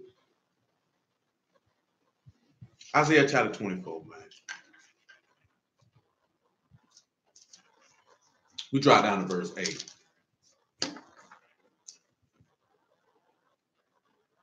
See, that's what we went to, and we sprung out from verse 6 of Isaiah 24 about the earth being burned. So that's why we went through the 2 Peter, talking about Sodom and Gomorrah, because we know that Babylon will be burned. Because he's going to do to Babylon what he did to Sodom and Gomorrah. That's why he say, no man dwell. Does anybody dwell in Sodom and Gomorrah? Absolutely not. And they found the sulfur and the brimstone, you know what I'm talking about, in the place where it was at. But everybody worried about America. America's not that important, man. It's really not. Just it ain't nothing but the extension of the British Empire. If you're not familiar, go research the Virginia contract and things of that nature. That's all it is. It's just a corporation, just a satellite corporation for the corporation of Great Britain. That's all it is. Not that serious. You know what I'm saying? We talked about this the other day. It's just the manipulation of a small amount of people, aka Anglo-Saxons, to be able to maintain their power because they're the smallest people upon the earth. So this is why they do the certain things that they do to maintain their power. But Yahuwah has all these countries lockstep in agreeing with them to fulfill his greater purpose later on down the line. Do you not remember that the book says that all these kings of the earth will abdicate their kingdoms to the beast for 1 hour? Have you forgotten? Everybody's about Trump, the Antichrist. You are assert. If you think Trump is an anti-Mashiach because he don't believe in Mashiach. But when you have the man of sin, the son of perdition, if you think Donald Trump is that man, I got some beachfront property to sell you in the middle of Phoenix, Arizona. Because you got to be pure. You have to be extremely spiritually inept to make that statement. What you're doing is you're regurgitating. You're not taking the time to see what Yahuwah has warned you and prepared you for. Donald Trump is not a factor in the plan of Yahuwah. Barack Obama is not a factor in the plan of Yahuwah. The United States of America is a bit player. She's a bit player. She doesn't have a starring role. She's in a supporting role. She will not win lead actress at the SAG Awards. She's not getting the Golden Globe. She's not getting, and I forgot which deity that the Oscar is. I forgot who he is. Nigga walk around the Oscar. You notice that nigga? That's a butt naked man. And it is. That's what I forgot. Yeah, that's what sorry. And it's a butt naked man. You know what I'm talking about? Same thing with that dude, John Paul Gaultier with his cologne. You know what I'm saying? Butt naked man is the bottle. Kind of junk is that, man? And that's some good smelling cologne too, man. Ain't bottle about. They say, man, you got a bottle, nigga, whole penis on your countertop. And you spraying it. You know what I'm talking about? You got to take the cologne, put it in another spray. You know what I'm talking about? You got a nigga like this here in all his esteem. Come on, man. Ain't nobody got time for that. What was that, man? I need to finish. I got everything. Let's go to Jeremiah 50. I just gave you something out of Jeremiah 51 a little early. Just to show you the concept of these things that already been spoken. You know what I'm saying? I used to tell brothers that all the time. I would say a good 85, 90% off the top of my head of the book of Revelation, you already been told. It's not new information. It's already came out the mouth of the prophets. It's just another witness and more detail. That's it. Another witness and more detail. Jeremiah 50.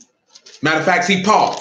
Come to Jeremiah 50 since we already started that conversation. Let's pick this up at Jeremiah 50 and 33. Matter of fact, I'll work my way around it. Because where we at right now in Jeremiah 50? We stopped at about verse 11 on Wednesday. Y'all willing?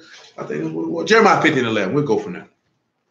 He said, because you were glad, because you rejoiced, O destroyers of my heritage, because you've grown fat as the heifer at grass and bellows at bulls. Now, we already read this Wednesday in Revelation 17, how Babylon has gotten all the kings of the earth rich. And if I get you rich, what's what that's going to make me? It's going to make me rich too. This is why he's saying you were glad, you destroyers of my heritage, because you done grown fat. This is why in Isaiah 47, she say, I sit as a queen, I won't see no sorrow. Whore. That's what she is. She's a whore. Y'all remember what BBD told you? You can't trust no girl, no big. You can't trust no whore. Don't never trust no whore in your life. I don't care if it's your own mammy. A whore is not to be trusted. Why is a whore not to be trusted? Because she is selfish. You know what I'm saying? So everything that she seeks to do is going to be for the benefit of her at the peril of others. That's why you never trust a whore. You know what I'm saying? Period. Ain't got nothing to do with her giving her vagina away. Because Jezebel was a whore. And we don't have any evidence that she cheated on Ahab. She was a whore. And she was dangerous to everyone she came across. Because everything was about her and the fulfilling of her desires. Verse 12. Your mother shall be sure confounded. She that bare you shall be ashamed. Behold, the hindermost of the nations shall be as a wilderness, a dry land, and a desert. Because the wrath of Yahuwah, it shall not be inhabited, it shall be wholly desolate. Everyone that go by Babylon shall be astonished and hissed at her plagues. We read that also on Wednesday in Revelation 18 when they was out there crying. Put yourselves in array against Babylon round about, all you that bend the bow. Shoot at her. Spare no arrows, for she has sinned against Yahuwah. We talked about that on Wednesday as well, which was dealing with what last week. The blasphemy. So Babylon's issue, now he going to mention what they doing to us, but did he say they sinned against Israel or did they sin against Yahuwah? He said they sinned against Yahuwah. So he got a problem with why you think we also read that about Sennacherib, right? King of Assyria running him out, right? Blaspheming. Telling you not to trust in Yahuwah. What you think the beast in Babylon going to be out here doing? He's saying you, so you know he's going to tell you not to trust in it. Shout against her round about. She's given her hand. Her foundation are fallen. Her walls are thrown down. For it is the vengeance of Yahuwah. Take vengeance upon her. As she have done, do unto her. Same thing that's in Revelation 18. Render unto her double. Nevertheless, cut off the sword from Babylon, and him that handle the sickle in the time of harvest. For the fear of their oppressing sword shall they turn everyone to his people, and they shall flee everyone to his own land. You think that's now? He said when Babylon get crashed, everybody going home. They going back home. That's why they say America, they got all the people in it. Have you forgotten that he's saying the valley of decision? Valley of decision. The valley of Jehoshaphat, he will gather all the nations to what? To battle. So that means everybody going to be over there too. Pay attention to the word. That's Joel chapter 3, if you didn't know. Or what I just mentioned. Yasharal is a scattered sheep. The lions have driven him away. First, the king of Assyria have devoured him, and last, this Nebuchadnezzar, king of Babylon, have broken his bones. Therefore, thus saith Yahuwah of hosts, the Elohim of Yasharal, behold, I will punish the king of Babylon and his land as I punished the king of Assyria. So now he's giving you both captivities, which if we would have went in depth in Ezekiel 16, you would have seen that as well, because he's discussing those two things. When he was talking about your sister Sodom and Gomorrah and all that, they were discussing that. So he said he got to do to the king of Assyria what he do to Nebuchadnezzar, what he did to the king of Assyria. You don't read too much. And the king of Assyria, Sennacherib, running his mouth. He had to come see him. He killed him. Put a new man in the steed. And guess who set Sennacherib up in the first place? Yahuwah. And guess who he sent to anoint him, if I'm not mistaken? Jehu. That's who he sent. He said, go anoint him king. See, Yahuwah set these men up for his cause and his purpose, that esteem and honor might be brought to his name. Don't never forget that. You think this stuff got something to do with you? This is all Yahuwah's plan and will. His name will be honored and esteemed one way or another. You can do it willingly, or you can do it by bending the knee with a sword to your throat. But one way or another, you're going to do it. He said, I will bring Yasharal again to his habitation. He shall feed on Carmel and Bashan, and his soul shall be satisfied upon Mount Ephraim and Gilead. In those days and in that time, saith Yahuwah, the iniquity of Yasharal shall be sought for, and there shall be none, and the sins of Yehudah they shall not be found, for I will pardon whom I reserve. Now ask yourself this question. Has that occurred? Let's look at something in Zephaniah chapter 3. Let's just look at something he said. Something we talked about not too long ago, too. Let's look what he said it would be when you come in. So when you leave about a Babylon, everybody ain't no sin. And all your sins been washed away. That didn't happen when you came out of Babylon and rebuilt the city under the command of Nehemiah. Zephaniah chapter 3. Zephaniah 3 and 12. And I will also leave in the midst of you an afflicted and poor people. Make it verse 11. In that day shall you not be ashamed for all your doings when you have transgressed against me. For then I will take away out of the midst of you them that rejoice in your pride. And you shall be no more because of Makadash mountain. I will also leave in the midst of you an afflicted and poor people, and they shall trust in the name of Yahuwah. The remnant of Yasharal shall not do iniquity, nor speak lies. Neither shall a deceitful tongue be found in their mouth. They shall feed and lie down, and none shall make them afraid. So listen, right? He said they ain't going to do no sin. Now he said that his remnant. Now look what he says. He will pardon them whom he reserved. I want you to look at it. I'm going to pull the word out for you. Pause. And we're going to sit back and see what it means. Sit back, see what it means. The word for reserve is sha'ar. It means to remain, to be left over, a remainder, and a remnant. It's Shan, Aleph, and Rosh. And all it is you're paired to the strength of the highest. Well, let's look at something when it comes to that. In order to be his remnant, you have to be paired to the strength of the highest. Well, who is the strength of the highest? Well, the firstborn is the strength of the Father. That would be Yahushua HaMashiach. You got to be paired to him. We already kind of read that in John 17, but let's take a trip to 1 Corinthians chapter 6. When he said, in Hebrews chapter 2, by verse 11, say he that sanctifieth and he that sanctify all are one, for which cause he is not ashamed to call them brethren.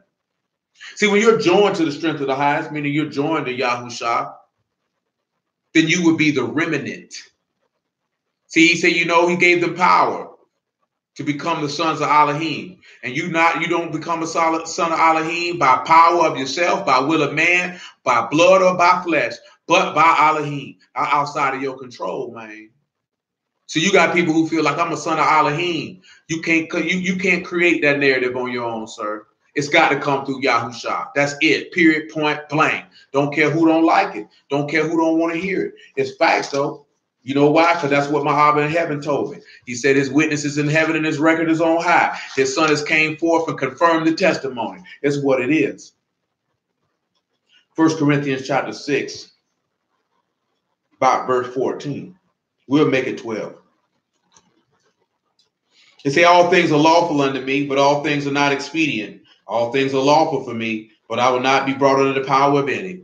Meats for the belly, belly for the meats. But Elohim shall destroy both it and them. Now the body is not for fornication, but for the Lord, and the Lord for the body.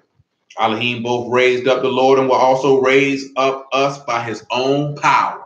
So if Elohim is raised up Yahusha, you have to be joined to Yahusha to be raised up for him. Now he say he's parting those whom he reserved, which is he's parting a remnant whom he reserved. See, Yahusha made a statement. He said, I know those that believe not. In fact, I'm going to do that differently. Hold on. He said, know you not that your bodies are the members of a Mashiach? Shall I then take the members of a Mashiach and make them the members of a harlot? Elohim forbid. What? Know you not that he which is joined to a harlot is one body? For two, saith he, shall be one flesh. But he that is joined unto the Lord is one ruach. So when you're of that remnant, you're joined. See, come to Ephesians 4 real quick. See, everybody want to be, you can't be unified and be in Yasharal. It's the wrong avenue to take. God and Elohim and Mashiach. That's the only unity that matters. If it's not unity in Elohim, it is not unity that's from heaven. Period. That's unity that is of men. And if it's of man, it will eventually crumble. And that's no disrespect to anybody. That's just the facts of what Yah has laid out. That's his wisdom and his understanding. See, we have to sit back and be willing to take on Yah's wisdom. Ephesians 4:1, and Yah's understanding, and not our own. Yah's wisdom and understanding is everlasting. And that's just what it is. You got to see that. You got to understand that. Ephesians 4:1, I therefore, the prisoner of the Lord, beseech you that you walk worthy of the vocation wherewith you are called, with all lowliness and meekness, with long suffering, forbearing one another in love, endeavoring to keep the unity of the Ruach and the bond of Shalom. And remember what we read before. Yahuwah your Elohim is one. So the akkad, or the unity that we must strive one from another, must be rooted in him. Not you being an Israelite, but in Elohim, period, point blank. That's all that matters. This is what he said, right? There's one body and one Ruach, even as you are called in one hope of your calling. So there's only one calling. You're not called to be an Israelite. That's not what he called you to. What was that body for? What was that Ruach for if he said it's only one? What is the calling? He said one Lord, one faith, one immersion.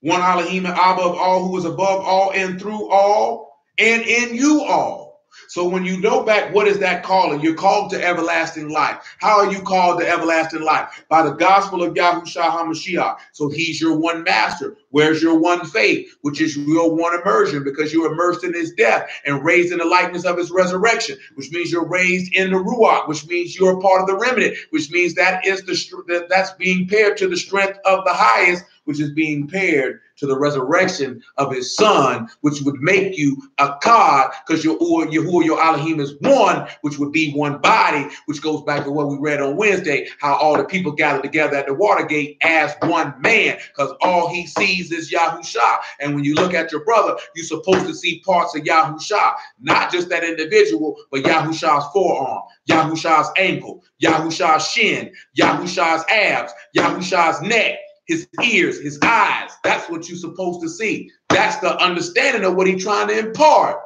that you see your God when you look at each other. That's why he say, if you love one another, then the whole world will know you're my disciples. Because what man don't love himself? That's why he say no man ever did his wife in a sour fashion. He that hate his wife hate himself. Stuff is not difficult to understand. It's very, very simple to understand. Come over here to, I think I'm in the same spot. Look at what he said in verse 11. Because again, the same chapter of this epistle to Ephesians, he begins to refer to Yahushua's death and resurrection and ascension into Shamahim and his dispensing of the Ruach HaKodesh. He said he gave some apostles and some prophets and some evangelists and some pastors and teachers for the perfecting of the saints, for the work of the ministry, for the edifying of the body of a Mashiach, till we all come in the unity of the faith and the knowledge of the Son of Elohim, unto a perfect man, unto the measure of the stature of the fullness of a Mashiach, that we henceforth be no more children tossed to and fro, carried about with every wind of doctrine by the sleight of men and cunning craftiness, whereby they lay in wait to deceive. Notice that he said that these men are sent to teach the word, that we come in the unity of the faith and the knowledge of the Son of Elohim, that we could become a perfect man. If that's not the unity that people are talking about, then that's not a unity that comes from heaven. Because he said in the unity of the faith is not that we Israel. That is not the faith. That is not the faith. That's an asinine concept to even impart to another human being that ought to be rejected upon delivery. You should return that to sender upon receipt. Because that is not giving you the knowledge of the Son of Elohim, nor causing you to become a perfect man and the fullness of the stature of a Mashiach. Nevertheless, some people may not like that. I genuinely don't care. Write a letter to quality control. Jeremiah chapter 50.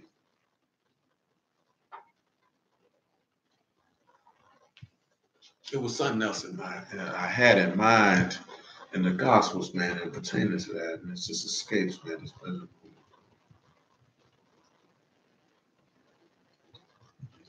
But you know, that's why he said, that's why he told you, you got to be in the vine, because without him, you can do nothing. You want to be that remnant. That's why you had to be made. That's why you got to be paired in the likeness of his resurrection, meaning and his death by means of immersion. Nevertheless, Jeremiah 50 and 21. He said, go up against the land of Merathaim, which means double rebellion. That's another name for Babylon. When you see this name Merathaim, that means double rebellion. Doubly rebellious is another name for Babylon. Even against the inhabitants of Pekod, waste and utterly destroy after them, saith Yahuwah, and do according to all that I have commanded you. A sound of battle is in the land and of great destruction. How is the hammer of the whole earth cut asunder and broken? How has Babylon become a desolation among the nations? I have laid a snare for you, and you're also taken, O Babylon, and you were not aware. You are found and also caught, because you have striven against Yahuwah. Remember what he told you, I come a thief in the night when you ain't ready. See, Babylon wasn't ready. Babylon wasn't ready because of her pride. That's mentioned in Isaiah 47. Ain't nobody going to do nothing to me. Usually that's what happens with sinners. They get caught in their pride. Because you bounce like I be seeing people, man, people on all type of stuff, man. You know what I'm saying? 5 years ago, I would have never seen nobody talking about we in Mercury retrograde and all this other stuff that niggas on. Because Yahuwah never been enough for these people. They hate him. You know what I'm saying? And they hate him because he has a standard. He's a man of honor and accountability, righteousness and justice and goodness, mercy and truth. And people don't want nothing to do with that. People like to be dangerous and destructive to themselves, but yet do it all in the name of Yahuwah. And he's going to let you too, until it's time for him to come see you. Verse 25, Yahuwah have opened his armory and brought forth the weapons of his indignation. For this is the work of Yahuwah Elohim of hosts in the land of Chaldeans. Understand, when he opened his armory, he has opened heaven. This is Revelation 19, and sent Yahushua through. Let me open it up, because it's time for me to come see you. Because remember, after Babylon is set on fire, this is when Yahushua make his appearance, according to the chronological frame that you see in the book of Revelation. Listen when he say, slay all her bullocks, let them go down to the slaughter. Woe unto them, for the day is come, the time of their visitation.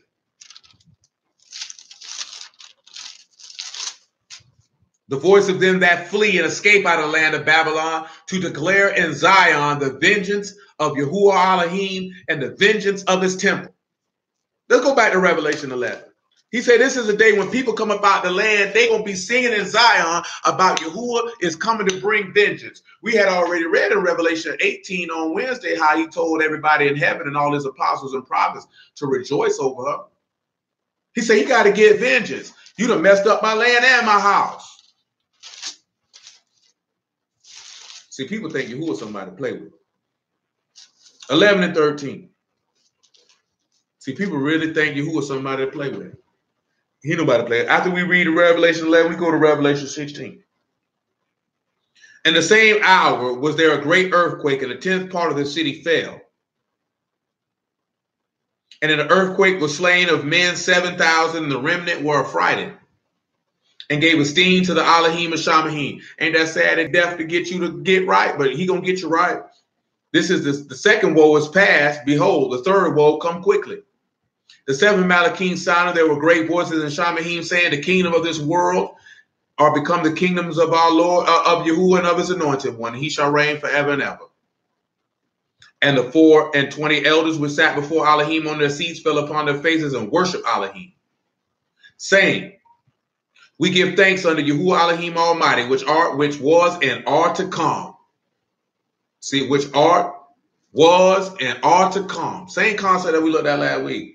Because you have taken to you great power and has reigned. And the nations were angry, and your wrath is come, and the time of the dead, that they should be judged. And you should give reward unto your servants, prophets, and to the saints, and to them that fear your name, small and great. And you should destroy them that destroy the earth. And the temple of Elohim was opened in Shamahim, and there was seen in his temple the ark of his testament, and there were lightnings, voices, thunderings, earthquakes, and great hail. Notice that he had to show the ark of his testament because they had already transgressed the everlasting covenant. Now he's coming to take reign and take hold. That's what you see after Babylon is destroyed, that Yahuwah will come to take hold of his earth and rule it and judge it, as they tell you in Psalms 99. Revelation 16. Let's continue. Now, when you look at Revelation 16, it's a lot of, this is when the vials come out. You know what I mean? I want to read verse 1 of the vials and what that's going to go in Revelation 16 and 1. And then we'll move along a little bit because it's got a little something to talk about that stinking whore named Babylon. That's what we came over here for. But Revelation 16 and 1. And I heard a great voice out of the temple saying to the 7 Malachim, go your ways and pour out the vials of the wrath of Elohim upon the earth. At this particular juncture, you must understand that the beast is in power and he's ruling. At this time, Elohim decides that I'm going to begin to torment these evil people. Look at what he said what happened to him. The first vial went and poured out his vial. The first went, and poured out his vial upon the earth. And there fell a noisome and grievous sore upon the men which had the mark of the beast and upon them that worship his image. This sword would be akin to the sword that was on Job in the book of Job. If you're not familiar, let's take a look. Let's just take a look if you're not familiar. Let's familiarize yourself with a little bit of information so you could get a little visual, a little understanding, if you will, of what we're discussing. Job chapter 2, verse 1.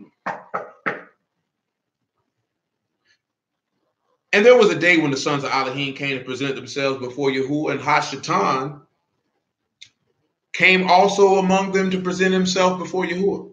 Yahuwah said unto Hashatan, from when come you? From whence come you?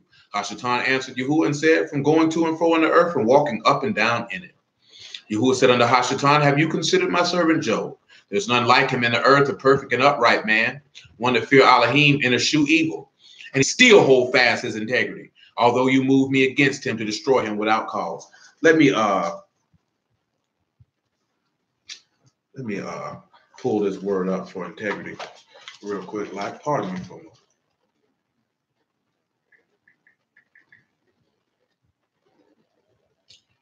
You know, it's a lot of things you sit back and look in the book, man, and you'd be like, wow, how did I overlook that? But then we give thanks to Yahuwah because, you know, his mercy endures forever. And He lets us catch it. The word for integrity here is tuma, simple integrity, tau, mean, hey, you know. You can behold the covenant of water, the covenant of life. Those who have integrity have that. And the word, by definition, is simply integrity. Verse 4. Hashatan answered Yahuwah and said, skin for skin. Yea, all that a man have will he give for his life. See, that's one of the things why Satan tried Yahushua with, what he tried him with when he was being tempted. And this is how the adversary looks at most men, that you'll give anything to save your own life. See, Yahushua didn't have a desire to save his life. This is why Yahushua tell you, he that loses life for my sake will gain it. And he that save his life shall lose it. Because this is the teaching of Satan. This is how Satan believes. Skin for skin, all that a man have, he'll give for his life. And you have to realize, son, Yahushua said, greater love have no man than this, that a man lay his life down for his friends. You got to be willing to lay your life down for yours. And I forgot, son, in John 13. Let me grab that now. Praise you, Lord. It still works. It was something that we mentioned earlier. Probably won't hit as strong as the point of what it would have been then.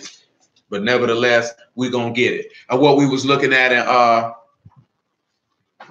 talking about in regards to his remnant, those that he knows, those that are his. And how we could sit back and see that as you seen that with Job. He said, you considered my servant Job. Ain't nobody like it. Because he knew that Job was his. He knew Job wasn't going to fall. He know his remnant. He knows of those that are paired to the strength of the highest. He knows. He knows those that are sha'ar, because he pardons those to whom he reserves. Which take you back to the us dealing with Psalms 139 many moons ago, and what's also in Ephesians chapter 1 about that he already knows those who he has ordained unto salvation, who have a love for the truth. John 13:1. Now before the feast of Passover, when Yahushua knew that his hour was come, that he should depart out of this world under Abba, having loved his own which were in the world, he loved them unto the end. He said he loved his own. He said, yours are mine and mine are yours. He said, my sheep hear my voice and I know them. He pardons those whom he reserves. He know who his remnant is. Play with it if you want. You know what I'm saying? All this stuff people be on, that don't mean nothing to me, man. I am thoroughly unimpressed. You impress me, all you got to do is manifest the text, man. You got to remember, man, the book say Yahushua sought out no reputation, man. He didn't seek to be known. Known for what? Niggas be on some other type of time. You know what I'm saying? And this ain't no new conversation, man. I've been saying it for years. So don't think that I just seen something today or this week. I've been feeling like this for 6-7 years. Dudes be on some other type of time. Do you know what I'm saying? And when you see that people on some other type of time, it's because they genuinely don't care about us and our soul salvation. That's not their concern. Their concern is whatever agenda that they're pushing. Do you know what I'm saying? And the agendas have changed from year to year. So my time period of being in the game, it changed from year to year of what people own. You know what I'm saying? But it is what it is, man. Very few people are very consistent on what they own. Some people are consistently on folly. You know what I'm saying? We got to be consistently on Kadash faith, period. That's the only thing we need to be. Nevertheless. Verse 4 again. Hashatan answered Yahuwah and said, skin for skin, yea, all that a man have, he will give for his life. But put forth your hand now and touch his bone and his flesh, and he will curse you to your face. Yahuwah said unto Hashatan, behold, he's in your hand, but save his life. So went Hashatan forth from the presence of Yahuwah and smote Job with sore boils from the sole of his foot unto his crown. And he took him a potsherd to scrape himself withal, and he sat down among the ashes. And then said it unto him, do you still retain your integrity? Curse Elohim and die. But he said unto her, you speak as one of the foolish women speak. What? Shall we receive good at the hand of Elohim? Shall we not receive evil? And all this did not Job sin with his lips. So you see, Job got some boils. So when we come back to Revelation and we look at these men getting hit off with these boils, now you can sit and see why. That's what you get for taking that doggone mark. Get them boils, nigga. Get you a potsherd and scrape, you stupid bastard. That's what you deserve. Get no sympathy from me. You know what I'm talking about? Ain't got no sympathy for nobody who that falls to. And neither should any of you. They hate your God. What you got sympathy for them for? That's messed up. They got boils for taking the mark. That's what you get, nigga. And I'm going to mock you for it. Because you deserve to be mocked. Y'all don't even see that. That's right. You shouldn't do that. Get your weak behind up out of here, man. Nigga hate your God done took a whole nother teaching and covenant from a false deity, and you want to be nice to him. To just like Elijah is. Maybe your God sleeping. Maybe he don't hear you. I'm clowning. You deserve to be clowned, you big dunny. You know what I'm saying? Should have stood firm. Don't think that's just the nation's going to take that mark and follow this man. It's a whole heap of Israelites going to do it too. And try to convince you to do it. And tell on you and get you killed because you won't. Now play with it. Let me just show you that since I said, because y'all think I'm just talking, but the Lord done told you. Don't believe me, believe the Lord. Luke 21, don't believe me, believe the Lord. Don't believe me. Because I ain't nobody to believe. But you're going to believe the Lord, though. That's who you're going to believe. Whether you want to believe it or not, that's who you're going to believe. 21:10. That's for certain. You ain't got to believe me. You're going to believe the Lord. You're going to believe Yahuwah Elohim, Bahashem Yahushua. You're going to believe him. You ain't got to believe me because it's his word. So I ain't nobody to be believed. Then said he unto them, nation shall rise against nation and kingdom against kingdom. Great earthquakes shall be in diverse places, and famines and pestilence and fearful sights, and great signs shall there be from Shamahim. But before all these they shall lay their hands on you and persecute you, delivering you up to the synagogues and to prisons, being brought before kings and rulers for my name's sake. You ain't getting brought here. Ain't nobody persecuting you, putting hands on you, and delivering you to synagogues and prisons and taking you before kings and rulers because you an Israelite. That man said they're going to do that for his name's sake. And it shall turn to you for a testimony. So now you're going to bear witness against them. Settle it therefore in your hearts not to meditate before what you shall answer, for I will give you a mouth and wisdom which all your adversaries shall not be able to gainsay nor resist. And you shall be betrayed both by parents and brethren, kinfolk, and friends. Now remember, this is an Israelite speaking to Israelites, not talking about no nations. Your mammy gonna tell on you. Your brother's gonna tell on you. Your kinfolk gonna tell on you. Do you not recall what it said in Psalms 55 that we walked together in sweet company in the house of Elohim and he betrayed me? Don't be no fool. And you shall be hated of all men for my name's sake. Get your mind right. You know who they gonna hate you for. And that's why you proclaim the name of Yahuwah and Yahusha with pride, with strength, with faith, and with an honorable lifestyle to match that proclamation. Nevertheless, back to the Revelation chapter 16, man. You know, he's gonna start talking about how, you know, he turned the water into blood, scorched men. I want to read verse 7. Let's get to Revelation 16:7. Look how evil people are. Look how much they hate Yahuwah. Look at the pride. I heard another out of the altar say, even so, Yahuwah Elohim Almighty, true and righteous are your judgments. And the fourth Malachim poured out his vial upon the sun, and power was given unto him to scorch men with fire. That's what some dudes see. That's why the white folks, they be getting skin cancer. Your dudes teach stupid stuff like that. And the men were scorched with great heat and blasphemed the name of Elohim, which had power over these plagues, and they repented not to give him esteem. They getting scorched with the fire from the sun, and they still blaspheme and still wouldn't turn from their sins, still wouldn't honor him. You know how evil you got to be for that? That's the pride of Babylon right there. That's the thing of a whore. He tell you that in Jeremiah chapter 3, you have a whore's 4 heads. You refuse to be ashamed. Whores are full of pride. They can never be humbled because they don't see anything wrong with their behavior. And one of the book of Proverbs, it said, adulterous woman wipe her mouth and say, I've done no evil. It's pride, wicked hoe. She ain't worth nothing. She ain't worth the vagina she sit on. You know what I'm saying? She ain't worth nothing. Because a woman's womb is very vital, because a woman's womb produces the fruit of the earth, if you would. Because the man produces the seed, and then that seed pollinates in her womb or with her egg, which produce the fruits of life. You know what I'm saying? So that's a beautiful thing. But when she has the mind of a whore, she has the mind of a fool.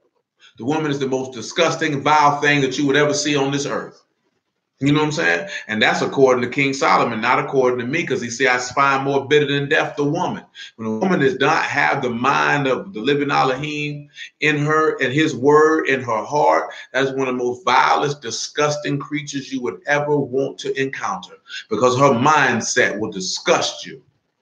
That woman has the mind of Elohim and the word in her heart. That is the most beautiful thing that you would ever encounter. Your heart will be able to rest safely with that woman, and your ruach will rejoice, because the book of Proverbs also tells you that a prudent wife comes from Yahuwah. So a woman that precious and that beautiful is extended gift straight from your Elohim, and she is supposed to be nurtured and cared for and honored accordingly. You know what I'm saying? Straight like that. Revelation chapter 16, man. I keep going. Just look at y'all can see how these people will not repent. And just recall now that these plagues are going on and will be going on in Babylon as well. It's just not something that's just boom, boom, boom. These plagues is hitting in Babylon as well. The fifth Malachim poured out his vial upon the seat of the beast. That's why I just told you that. You see that? That's called a segue.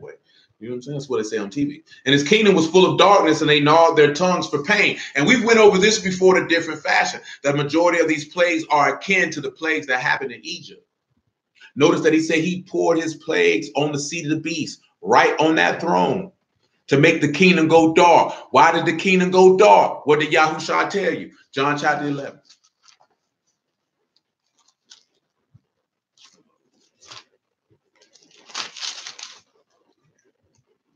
I'm going to make sure I got the right thing that I want. Then I do. John 11 and 9. That's another thing dudes like to argue about. When days start. All this type of stuff people be arguing about, man. Ain't nobody's soul saved, though. But you got all these answers about things of no consequence. Yahushua answered, are there not 12 hours in a day? If any man walk in the day, he stumble not, because he see the light of the world. But if a man walk in the night, he stumble, because there's no light in him. Come on back to Revelation 16. See, that's why Elohim got to make it go dark so you can know that there's no light in him. He says, you know what I'm saying? That to the law and the prophets, if they speak not according to this word, it's because there is no light in them. The beast is not speaking according to the word. Therefore, there is no light in him. When you know the text and you see that he makes that kingdom go dark, then you know it's because he is not, yet is. You understand? Ain't no light in him. Revelation chapter 16, man. Verse 10 again. And the fifth Malachim poured out his vial upon the seat of the beast, and his kingdom was full of darkness, and they gnawed their tongues for pain, and blasphemed the Elohim of Shamahim because of their pains and their sores, and repented not of their deeds. And the sixth Malachim poured out his vial upon the great river Euphrates, and the water thereof was dried up, that the way of the kings of the east might be prepared. So he's setting a way for somebody to come through.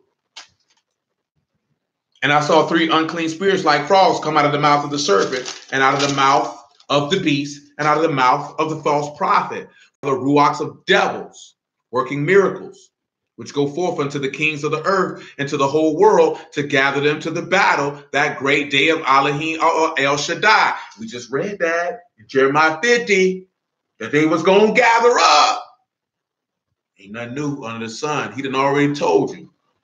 You know these things so your heart can be comforted and be stilled. Remember, there's no peace for the wicked. We have no need to be fearful of any of these things, because these things don't concern us in regards to his wrath. We know we haven't been appointed unto wrath, but unto life by way of Yahushua HaMashiach. Look at verse 15. Behold, I come as a thief. Baruch is he that watch and keep his garments, lest he walk naked and they see his shame. They gathered them together in a place called in the Hebrew tongue Armageddon. The seventh Malachim poured out his vial into the air, and there came a great voice out of the temple of Shamahim from the throne, saying, it is done. There were voices and thunders and lightnings, and there was a great earthquake, such as was not since men were upon the earth, so mighty an earthquake and so great. The great city was divided into three parts, and the cities of the nations fell, and great Babylon came in remembrance before Elohim to give unto her the cup of the wine of the fierceness of his wrath. Every island fled away, and the mountains were not found. And there fell upon men a great hail out of heaven, every stone about the weight of a talent. Men blasphemed Elohim because of the plague of the hail, for the plague was exceeding great. Notice that he mentioned that he gave that cup. Yahuwah willing, I'll talk about that cup more in detail on tomorrow. Because remember, he said Babylon was a golden cup in Elohim's hand. He said at this particular junction, when these vials come out, he said it's time for him to give her a cup so she can get what she needs to get. So you have to understand that when you see 17 and 18 chapter of Revelation, this is Yahuwah getting ready to finish the deed. Not you coming out of Babylon now. This is the culmination of the mystery of Elohim and the revealing of his righteous judgments, not only upon Babylon, but upon all the wicked. But upon all the wicked.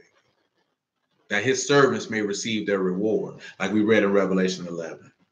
That his servants may receive their reward and the kingdom that he has prepared for them. Because he will pardon those whom he reserved.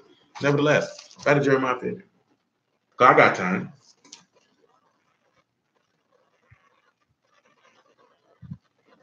Verse 26. I already read verse 26. Verse 29.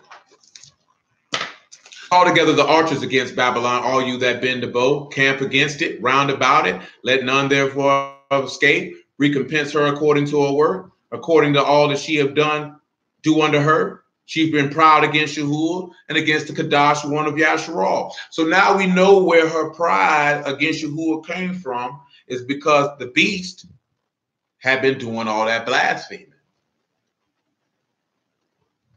which exalted Babylon in that particular fashion. Therefore shall her young men fall in the streets, and all of her men of war shall be cut off in that day, saith Yahuwah. Behold, I'm against you, O most proud, saith Yahuwah Elohim of hosts. For the day has come, the time that I will visit you. As we seen in Revelation 16. The time is coming that he getting ready to visit. And the most proud shall stumble and fall, and none shall raise him up. And I will kindle a fire in the cities, and it shall devour round about him. Thus saith Yahuwah of hosts, the children of Yasharal and children of Yehuda were oppressed together. All that took them captives held them fast and refused to let them go. Their Redeemer is strong. This is his name. He shall thoroughly plead their cause, that he may give rest.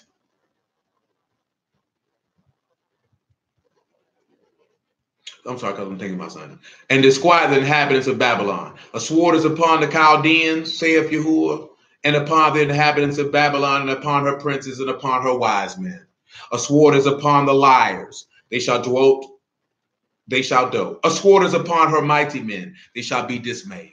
A sword is upon their horses, and upon their chariots, and upon all their mingled people that are in the midst of her. And they shall become as a woman.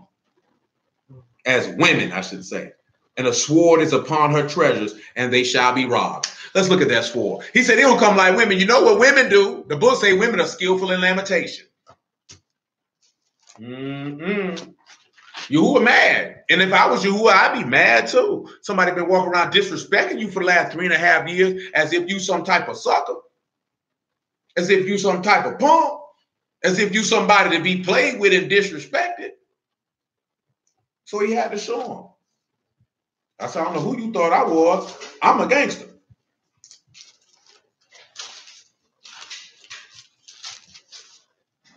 Revelation 19 and 11. And I meant it just like how I just said that. Yahuwah had to let him know, I'm a gangster. He told you he a man of war. You let him know, I am a gangster. I don't know what you thought I was or who you thought I was, but I'm a gangster. And I'll show you better than I can tell you. And I saw Shamahim open and behold a white horse, and he that sat upon him was called Faithful and True, and in righteousness he do judge and make war. His eyes were a flame of fire, and on his head were many crowns, and he had a name written that no man knew but he himself, and he was clothed in a vesture dipped in blood, and his name is called the Word of Elohim. And the armies which were in Shamahim followed him upon white horses, clothed in fine linen, white and clean. Out of his mouth go a sharp sword, that with it he should smite the nations, and he shall rule them with a rod of iron, and he tread the winepress of the fierceness and the wrath of Al Shaddai. And get what he said, right? And he had on his vesture and on his thigh a name written, King of Kings, Lord of Lords. He said, go ahead and play with it. You know what I mean? Go ahead and play with it. Come on back, man. It was something, I guess it's in chapter 51, man. It got to be in chapter 51. I got something ready for y'all out of 51, man. It got to be 51. Got to be. It is. It is. I got a nice pack for you, man. And Jeremiah 51. Most High willing, we do it tomorrow. I thought it was in 50, but it's not. And when you look at them being robbed, that take you back to Psalm 68, where he said they'll bring you all their stuff, you know, their riches out of their temple to bring to the temple of Elohim. But verse 38, a drought is upon her waters, they shall be dried up. That's what you just read. The river Euphrates, dried up. It's all the same word, man. And Yahuwah is great, and his mercy endures forever. For it is the land of graven images, and they are mad upon their idols. Therefore the wild beasts of the desert and the wild beasts of the islands shall dwell there, and the owl shall dwell therein. And it shall be no more inhabited forever, neither shall it be dwelt in from generation to generation. As Elohim overthrew Sodom and Gomorrah and the neighbor cities thereof, saith Yahuwah, shall no man abide there, neither shall any son of man dwell therein. That ain't happened yet. That hasn't happened yet. You would know if he had overthrew a place like Sodom and Gomorrah. Let that be known. Nevertheless, that's why we went and read back about Sodom and Gomorrah. Behold, the people shall come from the north, a great nation, and many kings shall be raised up from the coast of the earth. We read about that in Revelation 17 last week. They shall hold the bow and the lance. They are cruel and will not show mercy. Their voice shall roar like the sea. They shall ride upon horses. Everyone put in array like a man to battle against you, O daughter of Babylon. The king of Babylon have heard the report of them, and his hands waxed feeble. Anguish took hold of him, and pangs as a woman in travail. He started feeling like a woman giving childbirth. Behold, he shall come up like a lion from the swelling of Jordan to the habitation of the strong, but I will make them suddenly run away from her. Who is a chosen man that I may appoint over her? Listen to what he's saying now. Who is a chosen man that I may appoint over her? For who is like me? Who will appoint me the time? Who is the shepherd that will stand before me? I feel like that's self-explanatory. Is that self-explanatory? That's self-explanatory who he talking about. Gonna come over there and finish this whole off. But if you're not sure who this is, who is a chosen man? He said, this is my beloved son in whom I'm well pleased. He said, who is he? Who is like me? Well, Yahushua thought it not robbery to be made equal with Elohim. Because I and my Abba are one. That's what he said. So he's like him. He said, if you seen me, you seen my father also. Would that not be that's the person who's like him? Well, who will appoint me the time? Well, Yahushua told you, no man know the time or the hour, but my Abba which is in heaven. Who is that shepherd that will stand before me? He said, I'm the good shepherd and the shepherd of the sheep, and the sheep hear my voice and they follow me. Because guess what? What did the people stand up and say about who is like unto the beast? Who will make war? Ain't nobody like this nigga but his daddy the devil. And you just like him. An evil, ignorant, deleterious bastard. A bastard of ill repute. Nevertheless, verse 45. Listen what he said. Therefore, hear you the counsel of Yahuwah that he taken against Babylon. Now you done heard his recommended course of action. And his purposes and what he gonna do to it. That he have purpose against the land of the Chaldeans. The least of the flock shall draw them out. Surely he shall make their habitation desolate with them. And at the noise of the taking of Babylon, the earth is moved and the cry is heard among the nations. And you just seen how the earth was moved with that earthquake in Revelation 16. And I didn't read about the earthquake in Isaiah 24 because he definitely said the earth would be shaken to and fro like a drunkard. But let's see something with that word purposes. And we've completed Jeremiah chapter 50, and that will complete our time for this evening.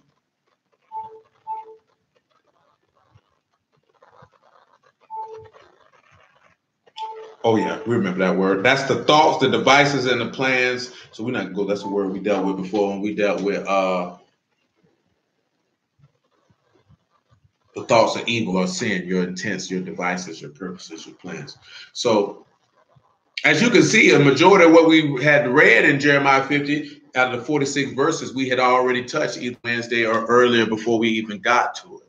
And all this is the punishment and the wrath that Yahuwah will set forth upon a land and a kingdom which has decided that they would disrespect him in a very egregious fashion. So hallelujah for Yahushua and the word. Appreciate everybody's time. Bless all y'all at the house. Y'all name of Yahushua. You know, stay strong and stand firm. Yahuwah willing, we will continue. And we will take a trip down the 51st chapter. And he will continue his assailing upon Babylon. And it also makes mention of some redemption and a few other things that we will delve into. But for you to understand that the beef is Babylon has with Yahuwah, you have no need to fear, no need to be nervous. All of these things are to make you aware of what is to come. Period. You know what I'm saying? When you have an understanding of what is to come, you can stay very, very firm in your faith, and those things won't shake you.